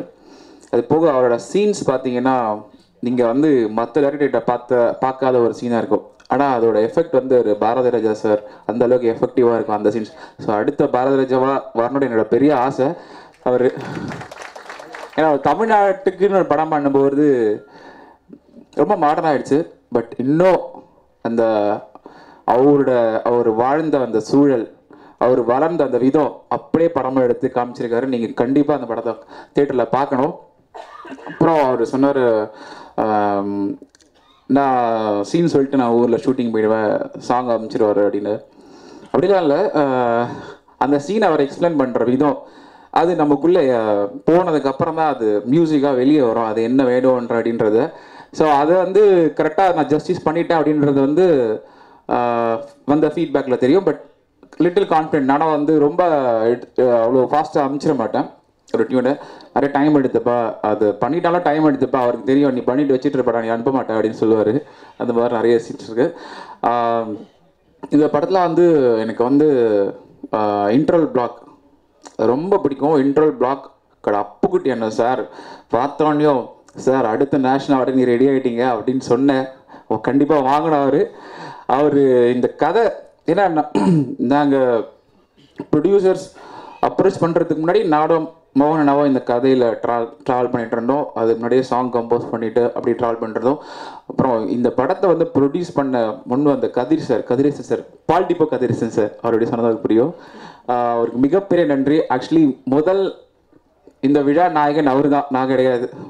ஏன்னா அவரால் தான் இந்த அளவுக்கு எல்லாமே சாத்தியமாக இருக்குது. ஒரு படம் முடிச்சு அண்ட் தென் வந்து இந்த அளவுக்கு ஒரு ஆடியோ லஞ்ச் வைக்கிறதா எங்களுக்கு ஒரு ஐடியாவே இல்லை. திடீர்னு ஆடியோ லஞ்ச் வச்சாரு, ஆடியோ லஞ்ச் இன்விடேஷன் திடீர்னு வந்து இன்விடேஷன் திரும்ப அடிச்சு அதில் என் ஃபோட்டோ வேறு போட்டார். அது வந்தே ஆகணும் அப்படின்னு சொல்லிட்டு ஜெயகிரிஷ் இசையில் போட்டு வாழ்க்கை விவசாயம் பண்ணுறது அது ரொம்ப ஓவராக இருந்தது எனக்கு. சரி, okay, thank you for that. And Vasundhara madam அவங்க வந்து இந்த படத்துக்கு வந்து கால் ஷீட் கொடுத்துட்டாங்க சார். நம்பவே முடியல எங்களால். ஏன்னா நானும் மோகனனாவும் அவங்க பண்ணால் சூப்பராக இருக்கண்ணா. ஏன்னா அப்புக்குட்டி சார் வந்து கரெக்டாக அமைஞ்சிட்டார் இந்த கதைக்கு. அவங்க பண்ணால் ரொம்ப சூப்பராக இருக்கண்ணா அப்படி சொல்லி அடுத்த நாளே திடீர்னு வந்து அவங்க அக்செப்ட் பண்ணிட்டாங்கடா. அவங்க பண்ணுறது உண்மையாக பெரிய சந்தோஷம் அது. அப்புறம் அவங்க ஸ்க்ரீன்ஸில் அவங்க ஆக்டிங், அவங்களோட பெர்ஃபார்மன்ஸ் ரெண்டு பேருமே பின்னி படல எடுத்துட்டாங்க. இந்த படத்தில் பார்த்தீங்கன்னா வசுந்தரா மேடம் பார்க்கும்போதெல்லாம் எல்லாருக்குமே வந்து நமக்கு இந்த மாதிரி ஒரு மனைவி கிடைக்கலன்னு கண்டிப்பாக எல்லாருக்கும் தோணும். ஏன்னா அந்தளவுக்கு அவங்க பெர்ஃபார்மன்ஸ் இருக்கும், அந்தளவுக்கு அவங்க கதையில் வந்து அவங்க வந்து ட்ராவல் பண்ணியிருக்காங்க. வேறு என்ன சொல்கிறது, எங்கள் கேமராமேன் போகிற இடத்துலலாம் சுகபாரதியிட்ட சார் சாங் காட்டும்போது, சார் இதுதான் சார் சீன்ஸ், இதுக்கு தான் சார் நம்ம பாட்டு எழுத போகிறோம், நான் டியூன் பண்ணிட்டேன் அப்படின்னு தான் நான் போனேன். ஏன்னா அவர் சீன்ஸை பார்த்து தான் லிரிக்ஸ் எழுதணும். அவர் பார்த்துட்டு யார் கேமராமேன் அப்படின்னு கேட்டார் ஃபஸ்ட்டு. ஏன்னா அவ்வளோருக்கு ஷார்ட் சூப்பராக கம்போஸ் பண்ணியிருக்காரு அப்படின்னு சொல்லி அவர் ரொம்ப பாராட்டினார். உடனே ஃபோன் போட்டு ரத்தன் சாருக்கு நான் இன்ஃபார்ம் பண்ணேன். ரொம்ப தேங்க்ஸ் சார், சூப்பராக காமிச்சிருக்கீங்க. ஏன்னா ரொம்ப பெரிய பிரம்மாண்டமாக பண்ணலை, பட் இதில் எப்படி அவர் டெக்னீஷியன் டேலண்ட் சொல்லுவாங்க, அது இங்கே இருக்கும், அவர்கிட்ட இருக்குது. யுகபாரதி சார் ஃபஸ்ட்டு சாங் அவர்கிட்ட போய் அம்மாடி சாங் எழுத போகிறேன். அவர் எழுதிட்டு டியூன் கொடுத்துட்டு ரொம்ப பாராட்டினார். முதல்ல ஃபஸ்ட்டு அக்செப்ட் பண்ணுவாரா எழுதுறதுக்கு அப்படின்னு ஒரு பயம் இருந்தது, பட் டியூன் கேட்டு அக்செப்ட் பண்ணிட்டாரு. நிறைய வார்த்தைகள் எழுதியிருந்தார். சில தமிழ் வார்த்தைக்கு எனக்கு நிஜமால சில புரியல எனக்கு. நான் எல்லாமே வந்து என்னோட டைரக்டரை அவர்கிட்ட தான் வந்து கேட்டு தெரிஞ்சுப்பேன், இது இந்த வார்த்தை அது இந்த வார்த்தை அப்படி சொன்னேன். அதுக்கு நான் தமிழில் இல்லை, அவரோட வார்த்தைகள் வந்து ரொம்ப புரியாத ஒரு கிராமத்து டைப்பில் எழுதி கொடுத்துருந்தார். ஏன்னா எப்படி ஒரு கலைஞர்களும் அமைஞ்சாங்கன்றது எனக்கு தெரியும். நான் ஏன்னா அண்ணனோட முதல்லேருந்து ட்ராவல் பண்ணுறது ஒரு அண்ணா யுகபாரதி சார் இந்த பாட்டு எழுதியே அவனும் எழுதிட்டு ஒத்த காலம் நினைனா அவரும் ஒரு விவசாயி, அதனால் எழுதி அவனும் அவர் கண்டிப்பாக இந்த கதை சொல்லி நீங்கள் அந்த கதையோட டெப்த்து புரிஞ்சு வெளியே கொடுப்பாரு, அதை ரொம்ப சிம்பிளாக கொடுப்பாரு. அப்படிதான் அடுத்த அவர் எங்களுக்கு அமைஞ்சார். அது எங்களுக்கு பெரிய கிஃப்ட். அப்புறமா வந்து எழுதிட்டாரு, சாங் எழுதி முடிச்சிட்டு அப்புறம் கூப்பிட்டாரு, உட்காந்து திரும்ப கூப்பிட்டாரு, சார் கரெக்ஷன் செய்து அது இது வேணும் தான். அவர் கொஞ்சம் கூட சலிக்கவே இல்லை, உட்காந்து எங்கள் கூட உட்காந்து எழுதிட்டு இருப்பார். லுங்கி கட்டி தான் எழுதுவார், ஜாலியாக எழுதுவார். எங்கள் கூட தான் உட்காந்து எழுதுனா இது வேணாம் சரி இது வேறு சார் தைரியமாக சொல்லிவிடுவா விட்டா. அப்படியா நீ என்னை விட மாட்டேற ஜெய் அப்படின்னு சொல்லிட்டு ஒரு 10 வாட்டி. அப்புறம் பல்லவி எனக்கு சாட்டிஸ்ஃபேக்ஷனே இல்லை. ஃபைனல் ஆச்சு, ஓரளவுக்கு சாங்ஸ்லாம் ஃபைனல் ஆச்சு, பிரிண்ட் அவுட் எடுத்து வச்சுட்டு தான் கூப்பிடுவார்.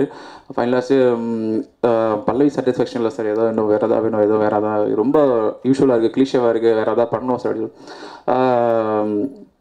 சரி ஓரளவுக்கு எல்லாமே செட் ஆகிடுச்சு, கிளம்புற லெவலுக்கு வந்துட்டோம். அப்படியே ஒரு மனசு கொஞ்சம் இதுவாக கிளம்பி ரெடியாக இருந்தேன்.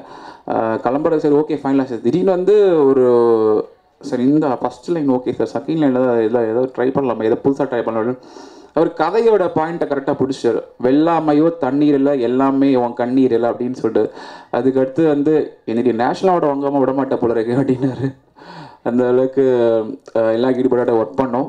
ரொம்ப போட்டு உங்களை அறுக்க விரும்பலை, ரொம்ப தேங்க்யூ. பாட்டு கேளுங்க, என்ஜாய் பண்ணுங்கள். லாஸ்ட்டாக எங்கள் டீமுக்கு ஒரு கிளாப்ஸ் கேட்க விரும்புகிறேன். ஏன்னா எனக்கு தான் லாஸ்ட் பெஞ்ச் பீப்புள் மட்டும் கிளாப்பே பண்ண மாட்டாங்க, ஏன்னு தெரியல. ஏன்னா ஃப்ரண்ட்டில் இருக்க மட்டும் தான் கிளாப் பண்ணுறாங்க, மிடில் கிளாப் பண்ணுறாங்க, லாஸ்ட் பெஞ்ச் யூஷுவல் அப்படின்ற மாதிரி உட்காந்துட்டு. தேங்க்யூ. நீங்கள் நான் கொடுத்த இசையோட நீங்கள் இப்போ கிளாப்ஸ் பண்ண இசை தான் எனக்கு மிகப்பெரிய இப்போ தேவைப்படுற இசை. இதுதான் எனக்கு பூஸ்ட். Thank you so much. எல்லாருக்குமே நன்றி. ராசி அழகப்பன் சார் நேற்று நைட்டு கால் பண்ணி கேட்ட உடனே வரணும் ஒத்துக்கிட்டார், அவருக்கு மிகப்பெரிய நன்றி. அவர் பெரிய வேர்ட்லாம் சொன்னார், அதுக்கு நான் கண்டிப்பாக வருது இல்லை. அண்ட் அம்பா கிருஷ்ணன் சாருக்கும் மிகப்பெரிய நன்றி. ஏன்னா அவர் 90s ராஜா சாரோட எனக்கு கம்பேர் பண்ணது எனக்கு பயங்கர ஷாக்கிங்காக இருக்குது. மிகப்பெரிய நன்றி. அண்ட் ராசி சாருக்கு மிகப்பெரிய நன்றி. Thank you sir. உண்மையான கதாநாயகன் லிப்ரா சந்திரசேகர் சாருக்கு வணக்கம். என்னுடைய குரு சுசீதன் சார் போயிட்டார். மற்றும் மற்ற பெரியவங்க எல்லாருக்கும் வணக்கம். அதாவது விவசாயம் அப்படிங்கிற அந்த தொழில் செய்கிறதுக்கே யோசிக்கிற இந்த காலத்தில் விவசாயத்தை பற்றி ஒரு படம் எடுக்கணும் அப்படின்னு ஒரு முயற்சி எடுத்து ஒரு படம் பண்ணியிருக்காங்க அப்படிங்கிறது உண்மையாகவே பெரிய விஷயம். இந்த குழு மிகப்பெரிய இந்த படம் மிகப்பெரிய வெற்றி பெறணும் அப்படின்னு எல்லாம் வல்ல ஆண்டவனை வேண்டி, அதுக்கு மேலே இந்த ப்ரெஸ் பீப்புள் உங்களையும் வேண்டி விடைபெறுகிறேன். நன்றி. திரைப்படத்தின் இசை வெளியீட்டு விழாவில் மேடையிலும் மேடைக்கு முன்பாகவும் வீற்றிருக்கும் திரைப்படத்துறை சம்சாரிகளே, பார்வையாளர்களே, ராசபாளையம், சிறுலிபுத்தூர், கோவில்பட்டியிலேருந்து கொஞ்சம் விவசாயிகளை, இதில் விவசாயிகளாக நடித்த விவசாயிகளை, அண்ணே மீச பெரியசாமி அவங்க தலைமையில் வந்திருக்கிற விவசாயிகளை கூட்டு வந்திருக்கிற விவசாயிகளே, இந்த வாழ்க விவசாயி திரைப்படத்தை வெல்க விவசாயியாக மாற்றுவதற்கு உறுதுணையாக இருக்கும் மதிப்பிற்குரிய ஊடகத்துறை பத்திரிகைத்துறை நண்பர்களே, உங்கள் அனைவரையும் பணிவோடு வணங்குகிறேன். நான் ஏன் உங்களை சம்சாரின்னு திரைப்படத்துறைன்னு சொன்னேன்னா, நாட்டில் 2 பேருக்கு லோனே கிடையாது. அப்படியே கேட்டாலும் ஒழுங்காக கொடுக்க மாட்டாங்க. நான் போய் ஒரு ஏஜென்சிஸில் லோன் கேட்டேன். அண்ணே அந்த டிவி மிக்சி கிரைண்டர் ஒரு எல்லாம் வேணும்னே. அப்படியா உங்கள் ஆதார் அட்டையை கொடுங்க, உங்கள் போட்டா கொடுங்கன்னு கேட்டாங்க. நான் கொடுத்தேன். ஆமாம் நீங்கள் நடிகரில் உங்களுக்கு லோன் கிடையாது.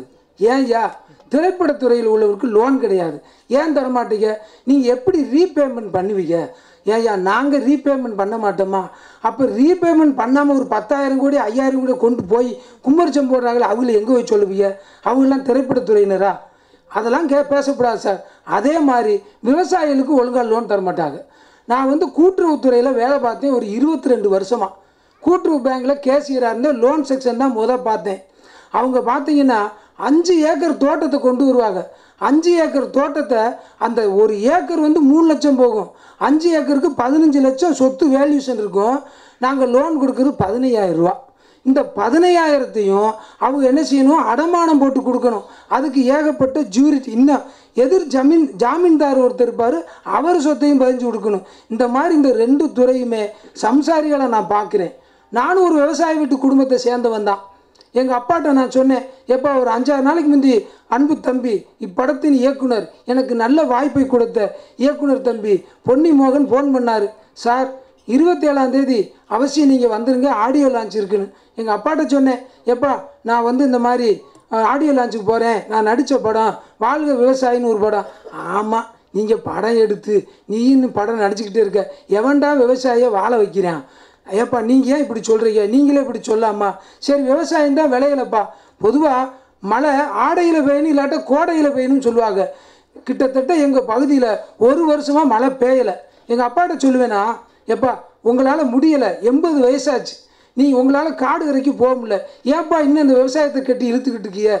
சொன்னால் கேளுங்கப்பா, விவசாயம்தான் யாரும் வாழ வைக்கலன்னு சொல்கிறீங்களே, விட்டுட்டு பேசாமல் வீட்டில் ரெஸ்ட் எடுங்கன்னு சொன்னால், அடே நான் செத்தாலும் நான் சாகும் போதும் பாண்டி 10 ஏக்கர் விவசாயம் பண்ணிட்டு தான் செத்தான்னு சொல்லணும்டா. அந்த மாதிரி தான் நான் சாவேன்.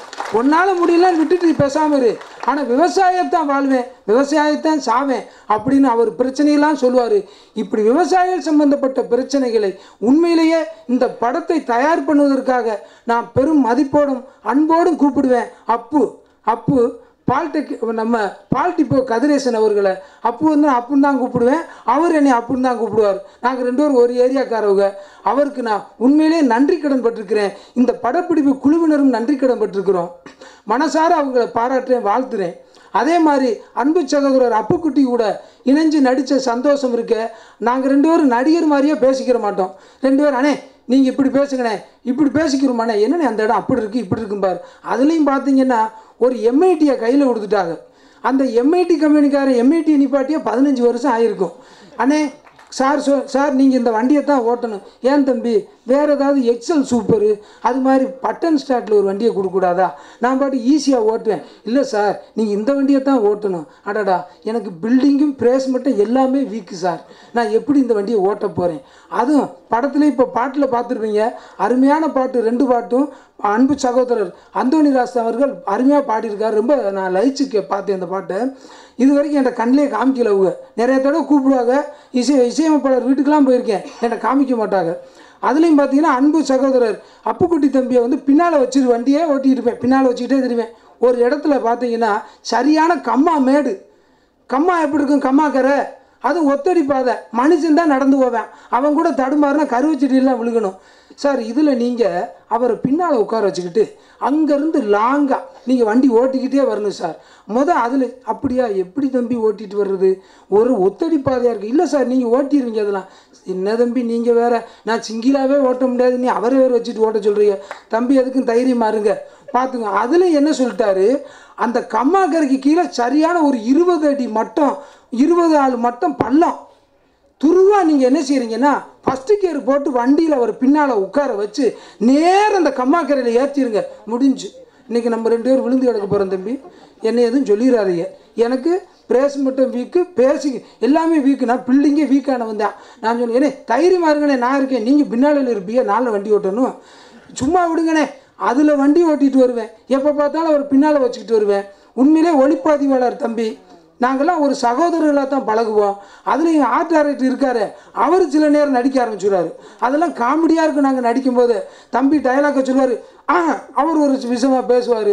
உண்மையிலே இந்த படப்பிடிப்பையும் இந்த படத்தில் நான் நடித்ததும் எனக்கு மிகப்பெரிய சந்தோஷம்.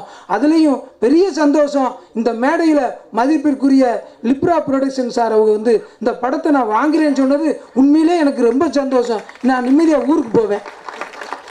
எனக்கு வாய்ப்பு கொடுத்தமைக்கு இந்த படத்தில் வாய்ப்பு கொடுத்தமைக்காக, இந்த படத்தில் இணைந்து பணியாற்ற வாய்ப்பு கிடைத்ததுக்காக இந்த படப்பிடிப்பு குழுவினர் அனைவரையும் பணிவோடு வணங்கி வாய்ப்புக்கு நன்றி கூறி வணங்கி விடைபெறுகிறேன். நன்றி, வணக்கம். வணக்கம். ரொம்ப முக்கியமான ஒரு விழாவாக நான் இதை பார்க்குறேன். நன்றி வணக்கம் மட்டும் சொல்லுங்கள் அப்படின்னு எச்சரிக்கை மிரட்டல்லாம் விடுத்து அனுப்பியிருக்கிறாங்க. 2 முக்கியமான விஷயங்கள் மட்டும் நான் பகிர்ந்துக்கிறேன். இந்த பாட்டு எழுதினது என் பாடல் வரலாற்றிலே ரொம்ப முக்கியமாக நான் கருதுகிறேன். இது நான் வந்து இந்த மேடைக்காகவோ இல்லை ஜெய்கிஷ் இருக்கிறாரு, பொன்னி மோகன் இருக்கிறார் அப்படிங்கிறதுக்காக நான் சொல்ல இல்லை.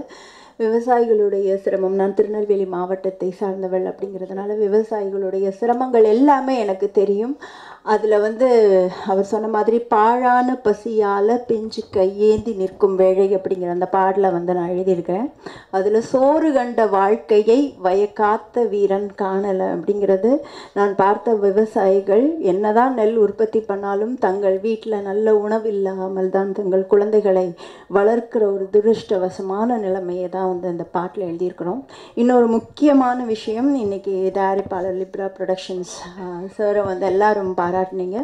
நிஜமான பாராட்டுக்கள்.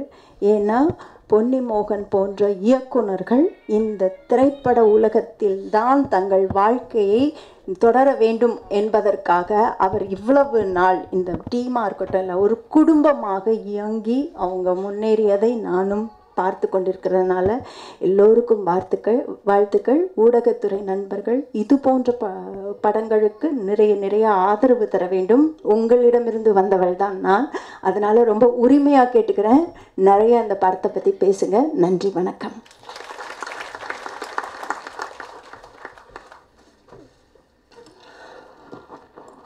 அரங்கம் நிறைந்திருக்கின்ற சினிமா சொந்தங்கள் அனைவருக்கும் என்னுடைய வணக்கம். எங்கள் சினிமா சொந்தங்களை வாழ வைத்துக் கொண்டிருக்கின்ற பத்திரிகை ஊடகத்துறை சேர்ந்த அத்தனை சொந்தங்களுக்கும் நெஞ்சார்ந்த வணக்கம். சோறு சாப்பிட்ற ஒவ்வொரு மனிதனும் ஒவ்வொரு நாளும் உச்சரிக்க வேண்டிய மந்திரம் வாழ்க விவசாயி. இந்த வாழ்க விவசாயிங்கிற பெயரில் இந்த படத்தை வெளிக்கொண்டு வர போகிற அத்தனை சொந்தங்கள், அதாவது தயாரிப்பாளர் மதிப்புக்குரிய ஐயா பால்டிப்போ கேசவன், பால்டிப்போ கதிரேசன் ஐயா அவர்களுக்கும், படத்தின் இயக்குனர் பொன்னி மோகன் சார் அவர்களுக்கும், மற்றும் இசையமைப்பாளர் இந்த படத்தில் இன்னொரு பாட்டு பாட வச்சிருக்கிறாங்க, நல்ல பாடல். இந்த பாடலை தந்த இசையமைப்பாளர் நண்பர் திரு ஜெய்கிரிஸ் அவர்களுக்கும், கேமராமேன் சார்களுக்கும், படக்குழுவினர்கள் அத்தனை பேர்களுக்கும் நெஞ்சார்ந்த வாழ்த்துக்களையும் வணக்கங்களையும் கூறி மகிழ்கிறேன். இது நம்மளுடைய பிரச்சனை, நம்ம மக்களுக்காக, நம்மளுடைய விவசாயிகளுக்காக எடுக்கப்பட்ட படம். ஆகவே உலகம் முழுதும் இருக்கின்ற விவசாய மக்கள் இதுக்கு சப்போர்ட் தரணும், எல்லாம் தேட்டரில் போய் பார்த்து இந்த படத்தை வெற்றி பெற செய்ய வைக்கணும் அப்படின்னு வேண்டிக்கிறேன். இந்த படத்தை வெளிக்கொண்டு வர போகிற லிப்ரா நிறுவனத்தின் உரிமையாளருக்கும் எங்களது நெஞ்சார்ந்த நன்றியை உரித்தாக்கிக் கொள்கிறேன். இந்த படம் வெற்றி பெற செய்யுங்க, எல்லா தேட்டரில் போய் பாருங்கள். பத்திரிகை ஊடகத்துறையை சேர்ந்தவங்க இதுக்கு சப்போர்ட் பண்ணுங்கள். அண்ணன் அப்புக்குட்டி என்னென்ன சொல்லணும்னா, சினிமாவில் எனக்கு கிடைச்ச ஒரு மிகப்பெரிய சொந்தம், உடன்பிறவா சகோதரன் கூட சொல்ல முடியாது, உடன் பிறந்த அண்ணன் தம்பி அவனோட வாழ்ந்துக்கிட்டு இருக்கிறாரு. எந்த விதமான ஒரு நேஷனல் விருது வாங்கின ஒரு பந்தா கூட இல்லாத ஒரு சாதாரண ஒரு மனிதராக வாழக்கூடிய பழகக்கூடிய ஒரு நல்ல நண்பர் எங்கள் அண்ணன் அப்புக்குட்டி அண்ணன். இன்னும் நிறையா படங்களில் ஹீரோவாக நடிக்கணும், அவருக்கு தம்பியாக நானும் நடிக்கணும்னு ஆசைப்பட்றேன். ஆனால் அவர் ஒத்துக்க மாட்டார். அந்த வகையில் வாழ்க விவசாயி, இது நம்மளுடைய குரல், இது நம்மளுடைய படம், வெற்றி பெற செய்யுங்க. நன்றி. மிகப்பெரிய வெற்றி படமாக்குறதுக்கு நம்ம தான் எல்லோரும் சேர்ந்து தான் அதை கொண்டாடணும். அதுக்கு பத்திரிகை துறை நண்பர்களுக்கு மிகப்பெரிய பங்கு இருக்குது. அதை கண்டிப்பாக நீங்கள் செய்வீங்கன்னு வேண்டிக்க கண்டிப்பாக நீங்கள் செய்யணும். நன்றி, வணக்கம். மக்கள் மனதில் இடத்தை பிடிக்கும் வாழ்க விவசாயி படத்தின் கதையின் நாயகி வசுந்தராவை பேச அழைக்கிறோம். எல்லாருக்கும் வணக்கம். பத்திரிகை நண்பர்களுக்கும் வணக்கம். அண்ட் மேடையில் இருக்கிற எல்லாருக்கும் வணக்கம். வரும்போது எல்லாமே ஃபாஸ்ட்டாக 2 லைன்ஸில் முடிச்சிட்டுங்கன்னு சொல்கிறாங்க. ஸோ நான் 2 லைன்ஸில் முடிச்சிடுறேன். இந்த படத்தை வந்து ஒரு விவசாயி பேக்ரவுண்ட்லேருந்து வந்த ப்ரொடியூசரும் டைரக்டரும் அண்ட் ஆல்சோ ஆக்டரும் ரொம்ப ரியலிஸ்டிக்காகவும் ரொம்ப ஃபீல் பண்ணி ரொம்ப ஆனஸ்டாகவும் பண்ணியிருக்காங்க. இந்த ஃபிலிம் டெஃபினட்டாக எல்லாருக்கும் ரிலேட்டபுளாக இருக்காது, பட் ரிலேட்டபுளாக இருக்கணும். ஏன்னா நம்மளும் வந்து விவசாயி ஃபீல் பண்ணுறது வந்து நம்மளும் ஃபீல் பண்ணால் தான் அவங்களுக்கு வந்து ஒரு சக்ஸஸ் போய் சேரும். ஸோ இந்த மாதிரி ஸ்மால் பட்ஜெட் ஃபிலிம் சார் சொன்ன மாதிரி ப்ரெஸ்ஸோட கை தான் இருக்குது, அவங்க தான் ஸ்பான்சர். அண்ட் அவரோட ப்ராஃபிட்டை நம்ம காப்பாற்றணும். Thank you so much sir. So hopefully நம்ம வந்து இந்த படத்தை ரொம்ப சக்ஸஸாக பார்ப்போம். உங்கள் சப்போர்ட் தான் முக்கியம். Thank you so much. எனக்கு ஸோ அவங்க சொன்ன மாதிரி இந்த படத்தில் வந்து நான் அப்பு குட்டி சாரோட பேராக ப்ளே பண்ணுறேன். ஒரு விவசாயி ஒய்ஃபாக ப்ளே பண்ணுறேன். அண்ட் என்னை நம்பி இவ்வளோ பேரை ரெப்ரசென்ட் பண்ணுற கேரக்டர் கொடுத்ததுக்கு மோகன் சாருக்கு ரொம்ப தேங்க்ஸ். அவர் வந்து ஸ்பாட்டில் டைரக்டர் மாதிரியே இல்லை, எல்லோரும் வந்து ரொம்ப ரொம்ப கேஷுவலாக ரொம்ப ஃப்ரெண்ட்லியாக தான் இருந்தார். ஸோ ஒரு சுச்சுவேஷனும் எனக்கு அந்த எனக்கு ஃப்ரம் அ சிட்டி கேர்ளுக்கு புரிய வைக்கிற மாதிரி சொன்னதுக்கு அகெயின் ரொம்ப தேங்க்ஸ். அண்ட் ப்ரொடியூசர் சார், நீங்கள் வந்து இந்த மாதிரி ஒரு ஃபிலிமை நம்பி பண்ணது வந்து ரொம்ப மிக்க நன்றி. ஏங்க நல்ல படம் தாங்க. நான் அண்ட் அஃப்கோர்ஸ் நான் ரொம்ப ஹைட்டாக இருக்கேங்கிறதுக்காக என்னை வந்து முட்டி போட்டு நின்று இது ஹைட்லாம் கம்மி பண்ணி ஹாஃப் ஸ்குவாட்லாம் பண்ணி சொல்லாமல் இருந்ததுக்கு அப்பு சாருக்கு ரொம்ப தேங்க்ஸ். இந்த ஃபிலிம் வந்து நான் சொன்ன மாதிரி ரொம்ப ஒரு டெஃபினெட்லி ஒரு award winning film, but also எல்லாருக்கும் வந்து ஒரு பிடிச்ச மாதிரியும் இருக்கும், ஒரு கமர்ஷியல் ஆஸ்பெக்டும் இருக்கும். ஸோ இந்த ஃபிலிம் வந்து சக்ஸஸ் ஆகணும் நான் வேண்டிக்கிறேன். அண்ட் உங்கள் சப்போர்ட்டுக்கும் நான் வேண்டிக்கிறேன். Thank you again. தேங்க்யூ. வெண்ணிலா கபடி குழு, குள்ளநரி கூட்டம், அழகர் சாமி குதிரை, வீரம், வேதாளம் என்று வரிசை கட்டிய படங்கள். இனி வரவிருக்கும் படங்கள் ஏராளம். வாழ்க விவசாயி படத்திற்கு பிறகு தன் உழைப்பாலும் அன்பாலும் இன்னும் அடுத்த இடத்தை பிடிக்க வேண்டும் என்ற நம்பிக்கையோடு இப்போது அப்பு குட்டியை வாழ்த்தி பேச அழைக்கிறோம். வாங்க. எல்லாருக்கும் வணக்கம். என் படம் ஃபஸ்ட்டு பிஸ்னஸ் ஆகிருக்கு எங்கே மேடையிலேயே, அதான் பெரிய சந்தோஷம் எனக்கு. அதுக்கு சுசீந்திரன் சார் ஒரு லீடை போட்டு போயிட்டார், அவரும் ஒத்துக்கிட்டார் வாங்கிக்கிறேன்ட்டு. சந்தோஷம். இன்னைக்கு கண்டிப்பாக 1 கோடி ரூபா சம்பளம் வாங்கிடுவேன்னு நினைக்கிறேன். நம்பிக்கை இருக்குது. ஏன் பயப்படாதீங்க. ஏன் நான் 1 கோடி ரூபா சம்பாதிக்கக்கூடாதா? எல்லோரும் வாங்கிட்டாங்க. எனக்கு 1 கோடி அந்த கண்ணில் காட்டவே இல்லை இன்னும். நானும் வந்து 10 வருஷம் போயிடுச்சு. கண்டிப்பாக வாங்கிக்கலாம்னு நினைக்கிறேன். வாழ்க விவசாயி இந்த படம் நான் நடித்ததுக்கு காரணம் டைரக்டர் வந்து ஃபஸ்ட்டு சொல்லும்போது எனக்கு டைரக்டருக்கு முன்னாடி பழக்கமே கிடையாது. விவசாய பற்றிய கதை. எங்கள் அம்மாவை நேரில் பார்த்த மாதிரி இருந்தது இந்த படம். நான் வந்து கதை கேட்கும்போது, ஏன்னா எங்களுக்கு விவசாய நிலம் கிடையாது. நான் சென்னைக்கு ஏன் வந்தேன்னா நிலம் இல்லாதனால தான் வந்தேன். இல்லைன்னா நான் ஊரில் வந்திருப்பேன். ஏதாவது அங்கே ஆடுகிட்டு மேய்ச்சிக்கிட்டு ஏதாவது விவசாயம் பண்ணிட்டு தான் வந்திருப்பேன். எங்களுக்கு அந்த நிலம்லாம் கிடையாது. கூலி ஆள் தான் எங்கள் அம்மா. எங்கள் அப்பாவும் கூலி ஆள் தான். வேலை செய்வாங்க, இங்கே வந்து வியாபாரம் பண்ணுவாங்க எங்கள் அப்பா. அந்த வருமானம் எங்களுக்கு பத்தலை. எங்கள் அம்மா ஒருவேளை சாப்பாட்டுக்கு கொடுக்குறதுக்கே அவ்வளோ கஷ்டமாக இருக்கும். அந்தளவுக்கு கஷ்டப்பட்டோம். கிழிஞ்ச டவுசரு இதோட ஊருக்குள்ளே போகிறது ஒரு சந்தோஷம் சின்ன வயசில். ஆனால் அது அப்போ அந்த கஷ்டம் இது இவ்வளோ கஷ்டப்படுறோன்னு தெரில. விவரம் வர என்னடா இவ்வளோ கஷ்டப்படுறோமே அப்படின்னு ஒரு எண்ணம் வந்தது. அது விவசாயம் அழிஞ்சு போச்சு, அதான் உண்மை. நமக்கான பொருளுக்கான ஊதியங்கள் அங்கே கிடைக்கல. அந்த விஷயந்தான் பொன்னி மோகன் சார் வந்து கதை சொல்லும்போது எனக்கு தெரிஞ்சது. இந்த படத்தை நம்ம விடக்கூடாது, கண்டிப்பாக பண்ணணும். எல்லா விவசாயியும் நேராக நான் பார்த்துருக்கேன். எங்கள் அப்பா படுற கஷ்டம், எங்கள் அம்மா பட்ட கஷ்டம், என்னுடைய சொந்தக்காரங்க பட்ட கஷ்டம், எல்லாரும் லைஃப்லேயும் இதை நம்ம சந்திப்போம். சுற்றி இருக்கவங்க எல்லாருமே.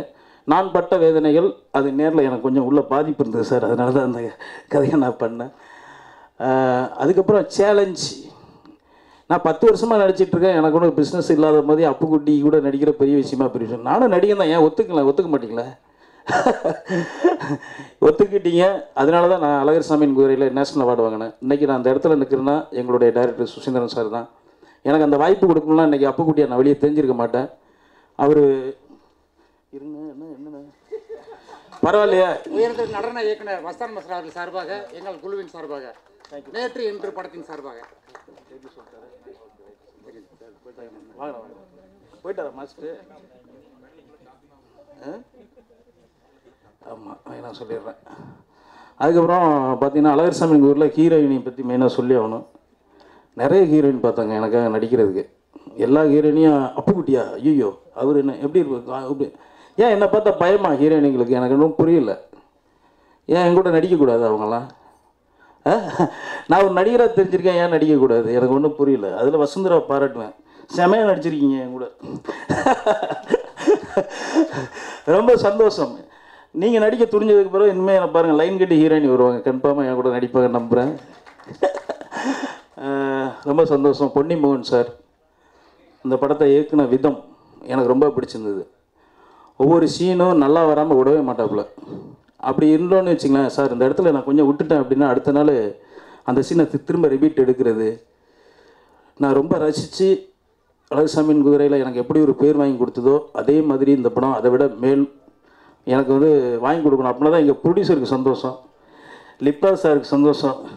சார் அடுத்த படமும் நீங்கள் வாங்கிடுங்க தயவு செஞ்சு அப்படின்னு தான் வந்து நானும் சம்பளம் வாங்க முடியும். எல்லாம் அப்புக்குட்டி படம் சரியில்லையோ நிறுவாங்க. கண்டிப்பாக ஓடுற படமாகவே நான் நடிக்கிறேன். இந்த படம் கண்டிப்பாக ஒரு வெற்றியை கொடுக்கும். சாங் எல்லாமே நல்லா வந்திருக்கு. டீம் எல்லாருமே நாங்கள் நல்லா ஒர்க் பண்ணியிருக்கோம். நான் நிறைய பேச நினச்சேன், டைம் ரொம்ப கம்மியாக இருந்ததுனால கம்மியாக பேச முடியுது. மெயினாக பத்திரிகை நண்பர்கள் தான் இன்றைக்கி வரைக்கும் என்னை மறக்காமல் மக்கள் மத்தியில் போய் சேர்த்துருக்காங்க. பத்திரிகை நண்பர்கள் உண்மையாக சொல்ல போனால் அதான் உண்மை. இல்லைனா எனக்கு இடையில படங்கள்லாம் வரல, மறந்துருப்பாங்க மக்கள். அந்த வகையில் என்னை ஞாபகப்படுத்திகிட்டே இருங்க. அப்புக்குட்டி இவர் தான் அப்புக்குட்டி, இவர் தான் அழகர்சாமியில் குறை பண்ணார், இந்த படம் பண்ணார், அந்த படம் பண்ணார்னு என்னை ஞாபகப்படுத்திகிட்டே இருக்கீங்க. அதுக்கு மகிழ்ச்சி. அந்த வகையில் இந்த படத்துக்கு பெரிய சப்போர்ட் கொடுப்பீங்கன்னு நான் ரொம்ப நம்புகிறேன். என்ன காரணம்னா, ஒரு விவசாயத்துக்கான ஒரு படம். நீங்கள் நம்ம நாட்டில் இருக்கக்கூடிய பிரச்சனை இயற்கை விவசாயம்ங்கிறது இப்போ தான் நம்ம கண்ணுக்கு அப்படி முன்னாடி தெரியுது. நீங்கள் இதுக்கெல்லாம் உறுதுணையாக இருந்தீங்கன்னா கண்டிப்பாக இயற்கை உணவை நம்ம சாப்பிட்லாம். ஒவ்வொரு விவசாயியும் யூரியா போட்ட தண்ணிக்குள்ளே தான் நிற்கிறான். அதுக்குள்ளே தான் நம்ம புண்ணாகிக்கிட்டு ஒரு நோய்வாய்ப்பட்டு இன்றைக்கி எல்லா நோய்க்கும் காரணம் பார்த்திங்கன்னா நம்ம யூஸ் பண்ணுற கெமிக்கல் தான். அவங்க எல்லாருக்குமே தெரியும். நம்ம யூடியூப் எல்லாத்துலேயுமே பார்த்துட்டோம். அதனால் நான் சொல்லணும்னு அவசியம் கிடையாது. உலகம் மாறிக்கிட்டே இருக்குது. அந்த வகையில் இந்த படமும் ஒரு சின்ன மாற்றத்தை கொடுக்குன்னு நம்புகிறேன். நன்றி எல்லாருக்கும். யார் பேரையாக விட்டுருந்தா என்னை மன்னிச்சிருங்க. ரொம்ப சந்தோஷம். ஆல் டீம் நிறைய பேச நினச்சேன், அதனால் பேச முடியல. மேடையில் இருந்த பாலாஜி சார் ரொம்ப சந்தோஷம். கொள்ள நரி கூட்டத்துலாம் எனக்கு கேரக்டரே இல்லாத பட்சத்தில் எனக்கு ஒரு கேரக்டர் உருவாக்கி கொடுத்தாரு பாலாஜி சார். அந்த படத்தில் போலீஸா நீங்கள் எப்படி நடிப்பீங்கன்ட்டாங்க. அதுக்கப்புறம் அதுக்குன்னு ஒரு கேரக்டர் உருவாக்கி எனக்கு கொடுத்தாரு. டீம் அழகந்தசாமி என்ன சொல்ல வேணாம், பர்ஃபார்மன்ஸ் பிச்சிருக்காரு. ரொம்ப சந்தோஷம். திலீபன் சார். ரெண்டாவது மாஸ்டர் பற்றி மேலாக சொல்லி ஆகணும். ஏன்னா எனக்கு வராது டான்ஸ். கடைசியில் பார்த்தா அவர் மாஸ்டர் கிடையாது, நான் தான் அந்த படத்தில் மாஸ்டர். எனக்கு என்ன வருதோ அதை தான் அவர் எடுத்தார். உண்மை தான், நீங்கள் பார்த்துருப்பீங்க. அதுக்காக ரொம்ப காமெடியெல்லாம் நான் அதில் வந்து ஆடலை. ஓரளவு மாஸ்டர் அடுத்த படத்தில் நீங்கள் வந்தீங்கன்னா கொஞ்சம் தப்பிச்சிக்குவேன். ஏன்னா நம்மளுக்குள்ள டென்ஷன் இல்லை, ப்ரெஷர் இல்லை, ரொம்ப ஈஸியாக இருக்குது. இப்படி தான் ஆடணும்னு ஒரு மாஸ்டர் சொல்லிட்டாங்க வச்சுக்கோங்க, நான் ஹீரோவெல்லாம் நடிக்க முடியாது, அவர் ஜீரோவாக தான் போகிறோம். அதனால் எனக்கு வர்றதை பண்ண எல்லா டீமுக்கும் இவ்வளோ பேர் எனக்கு சப்போர்ட் பண்ணீங்க, ரொம்ப சந்தோஷம். இந்த படத்துக்கு சப்போர்ட் பண்ணுங்கள். கதிரேசன் சார் ப்ரொடியூசராக பெரிய லெவலில் வரணும். தயாரிப்பாளர் இல்லைன்னா நம்ம இல்லை. ஒரு நடிகராக நாங்கள் வந்து ஒரு வேளை சாப்பிட்றோன்னா தயாரிப்பாளர் தான். அதுக்கு காரணம் வந்து தயாரிப்பாளர். ஒரு தயாரிப்பாளர் நல்லா இருந்தால் நாங்கள் நிறைய படங்கள் நடிக்க முடியும். இந்த நேரத்தில் இன்னொன்று சொல்கிறேன். எனக்கு நான் 2 படம் ஹீரோவாக நடிக்கிறேன். அது யாருக்காவது தெரியுமா? மஸ்தான் மாஸ்டர், டான்ஸ் மாஸ்டர், அவர் டைரக்ஷன் என்ன வச்சு ஒரு படம் நேற்று இன்றுன்னு ஒரு படம் பண்ணிக்கிட்டு இருக்காரு. அது ரிலீஸ் ஆக போகுது, சீக்கிரம் முடிஞ்சிச்சு முக்கால்வாசி. அப்புறம் ஏஎல் ராஜா சார் வந்து சூரியனும் சூரியகாந்தின்னு ஒரு படம், அந்த படமும் நான் ஹீரோ பண்ணிகிட்ருக்கேன். அதனால் நான் பிஸியாக தான் இருக்கேன். அதனால் வந்து யாரும் வந்து கம்மியாக இருக்குன்னு யாரும் இடம் போட்டுறாதீங்க. எனக்கு சேலஞ்சு பண்ணி போகிற ரொம்ப பிடிக்கும். இந்த படம் எனக்கு சேலஞ்ச், கன்ஃபார்மாக ஜெயிப்பேன் நம்புகிறேன். அதுக்கு காரணம் டைரக்டர், ஆல் டீம்ஸ். தேங்க்யூ. எல்லாரும் எனக்கு சப்போர்ட் கொடுத்ததுக்கு, இந்த டீமுக்கு சப்போர்ட் கொடுத்ததுக்கு எல்லாருக்கும் நன்றி. தேங்க்யூ. நன்றி, வணக்கம். தேங்க்யூ.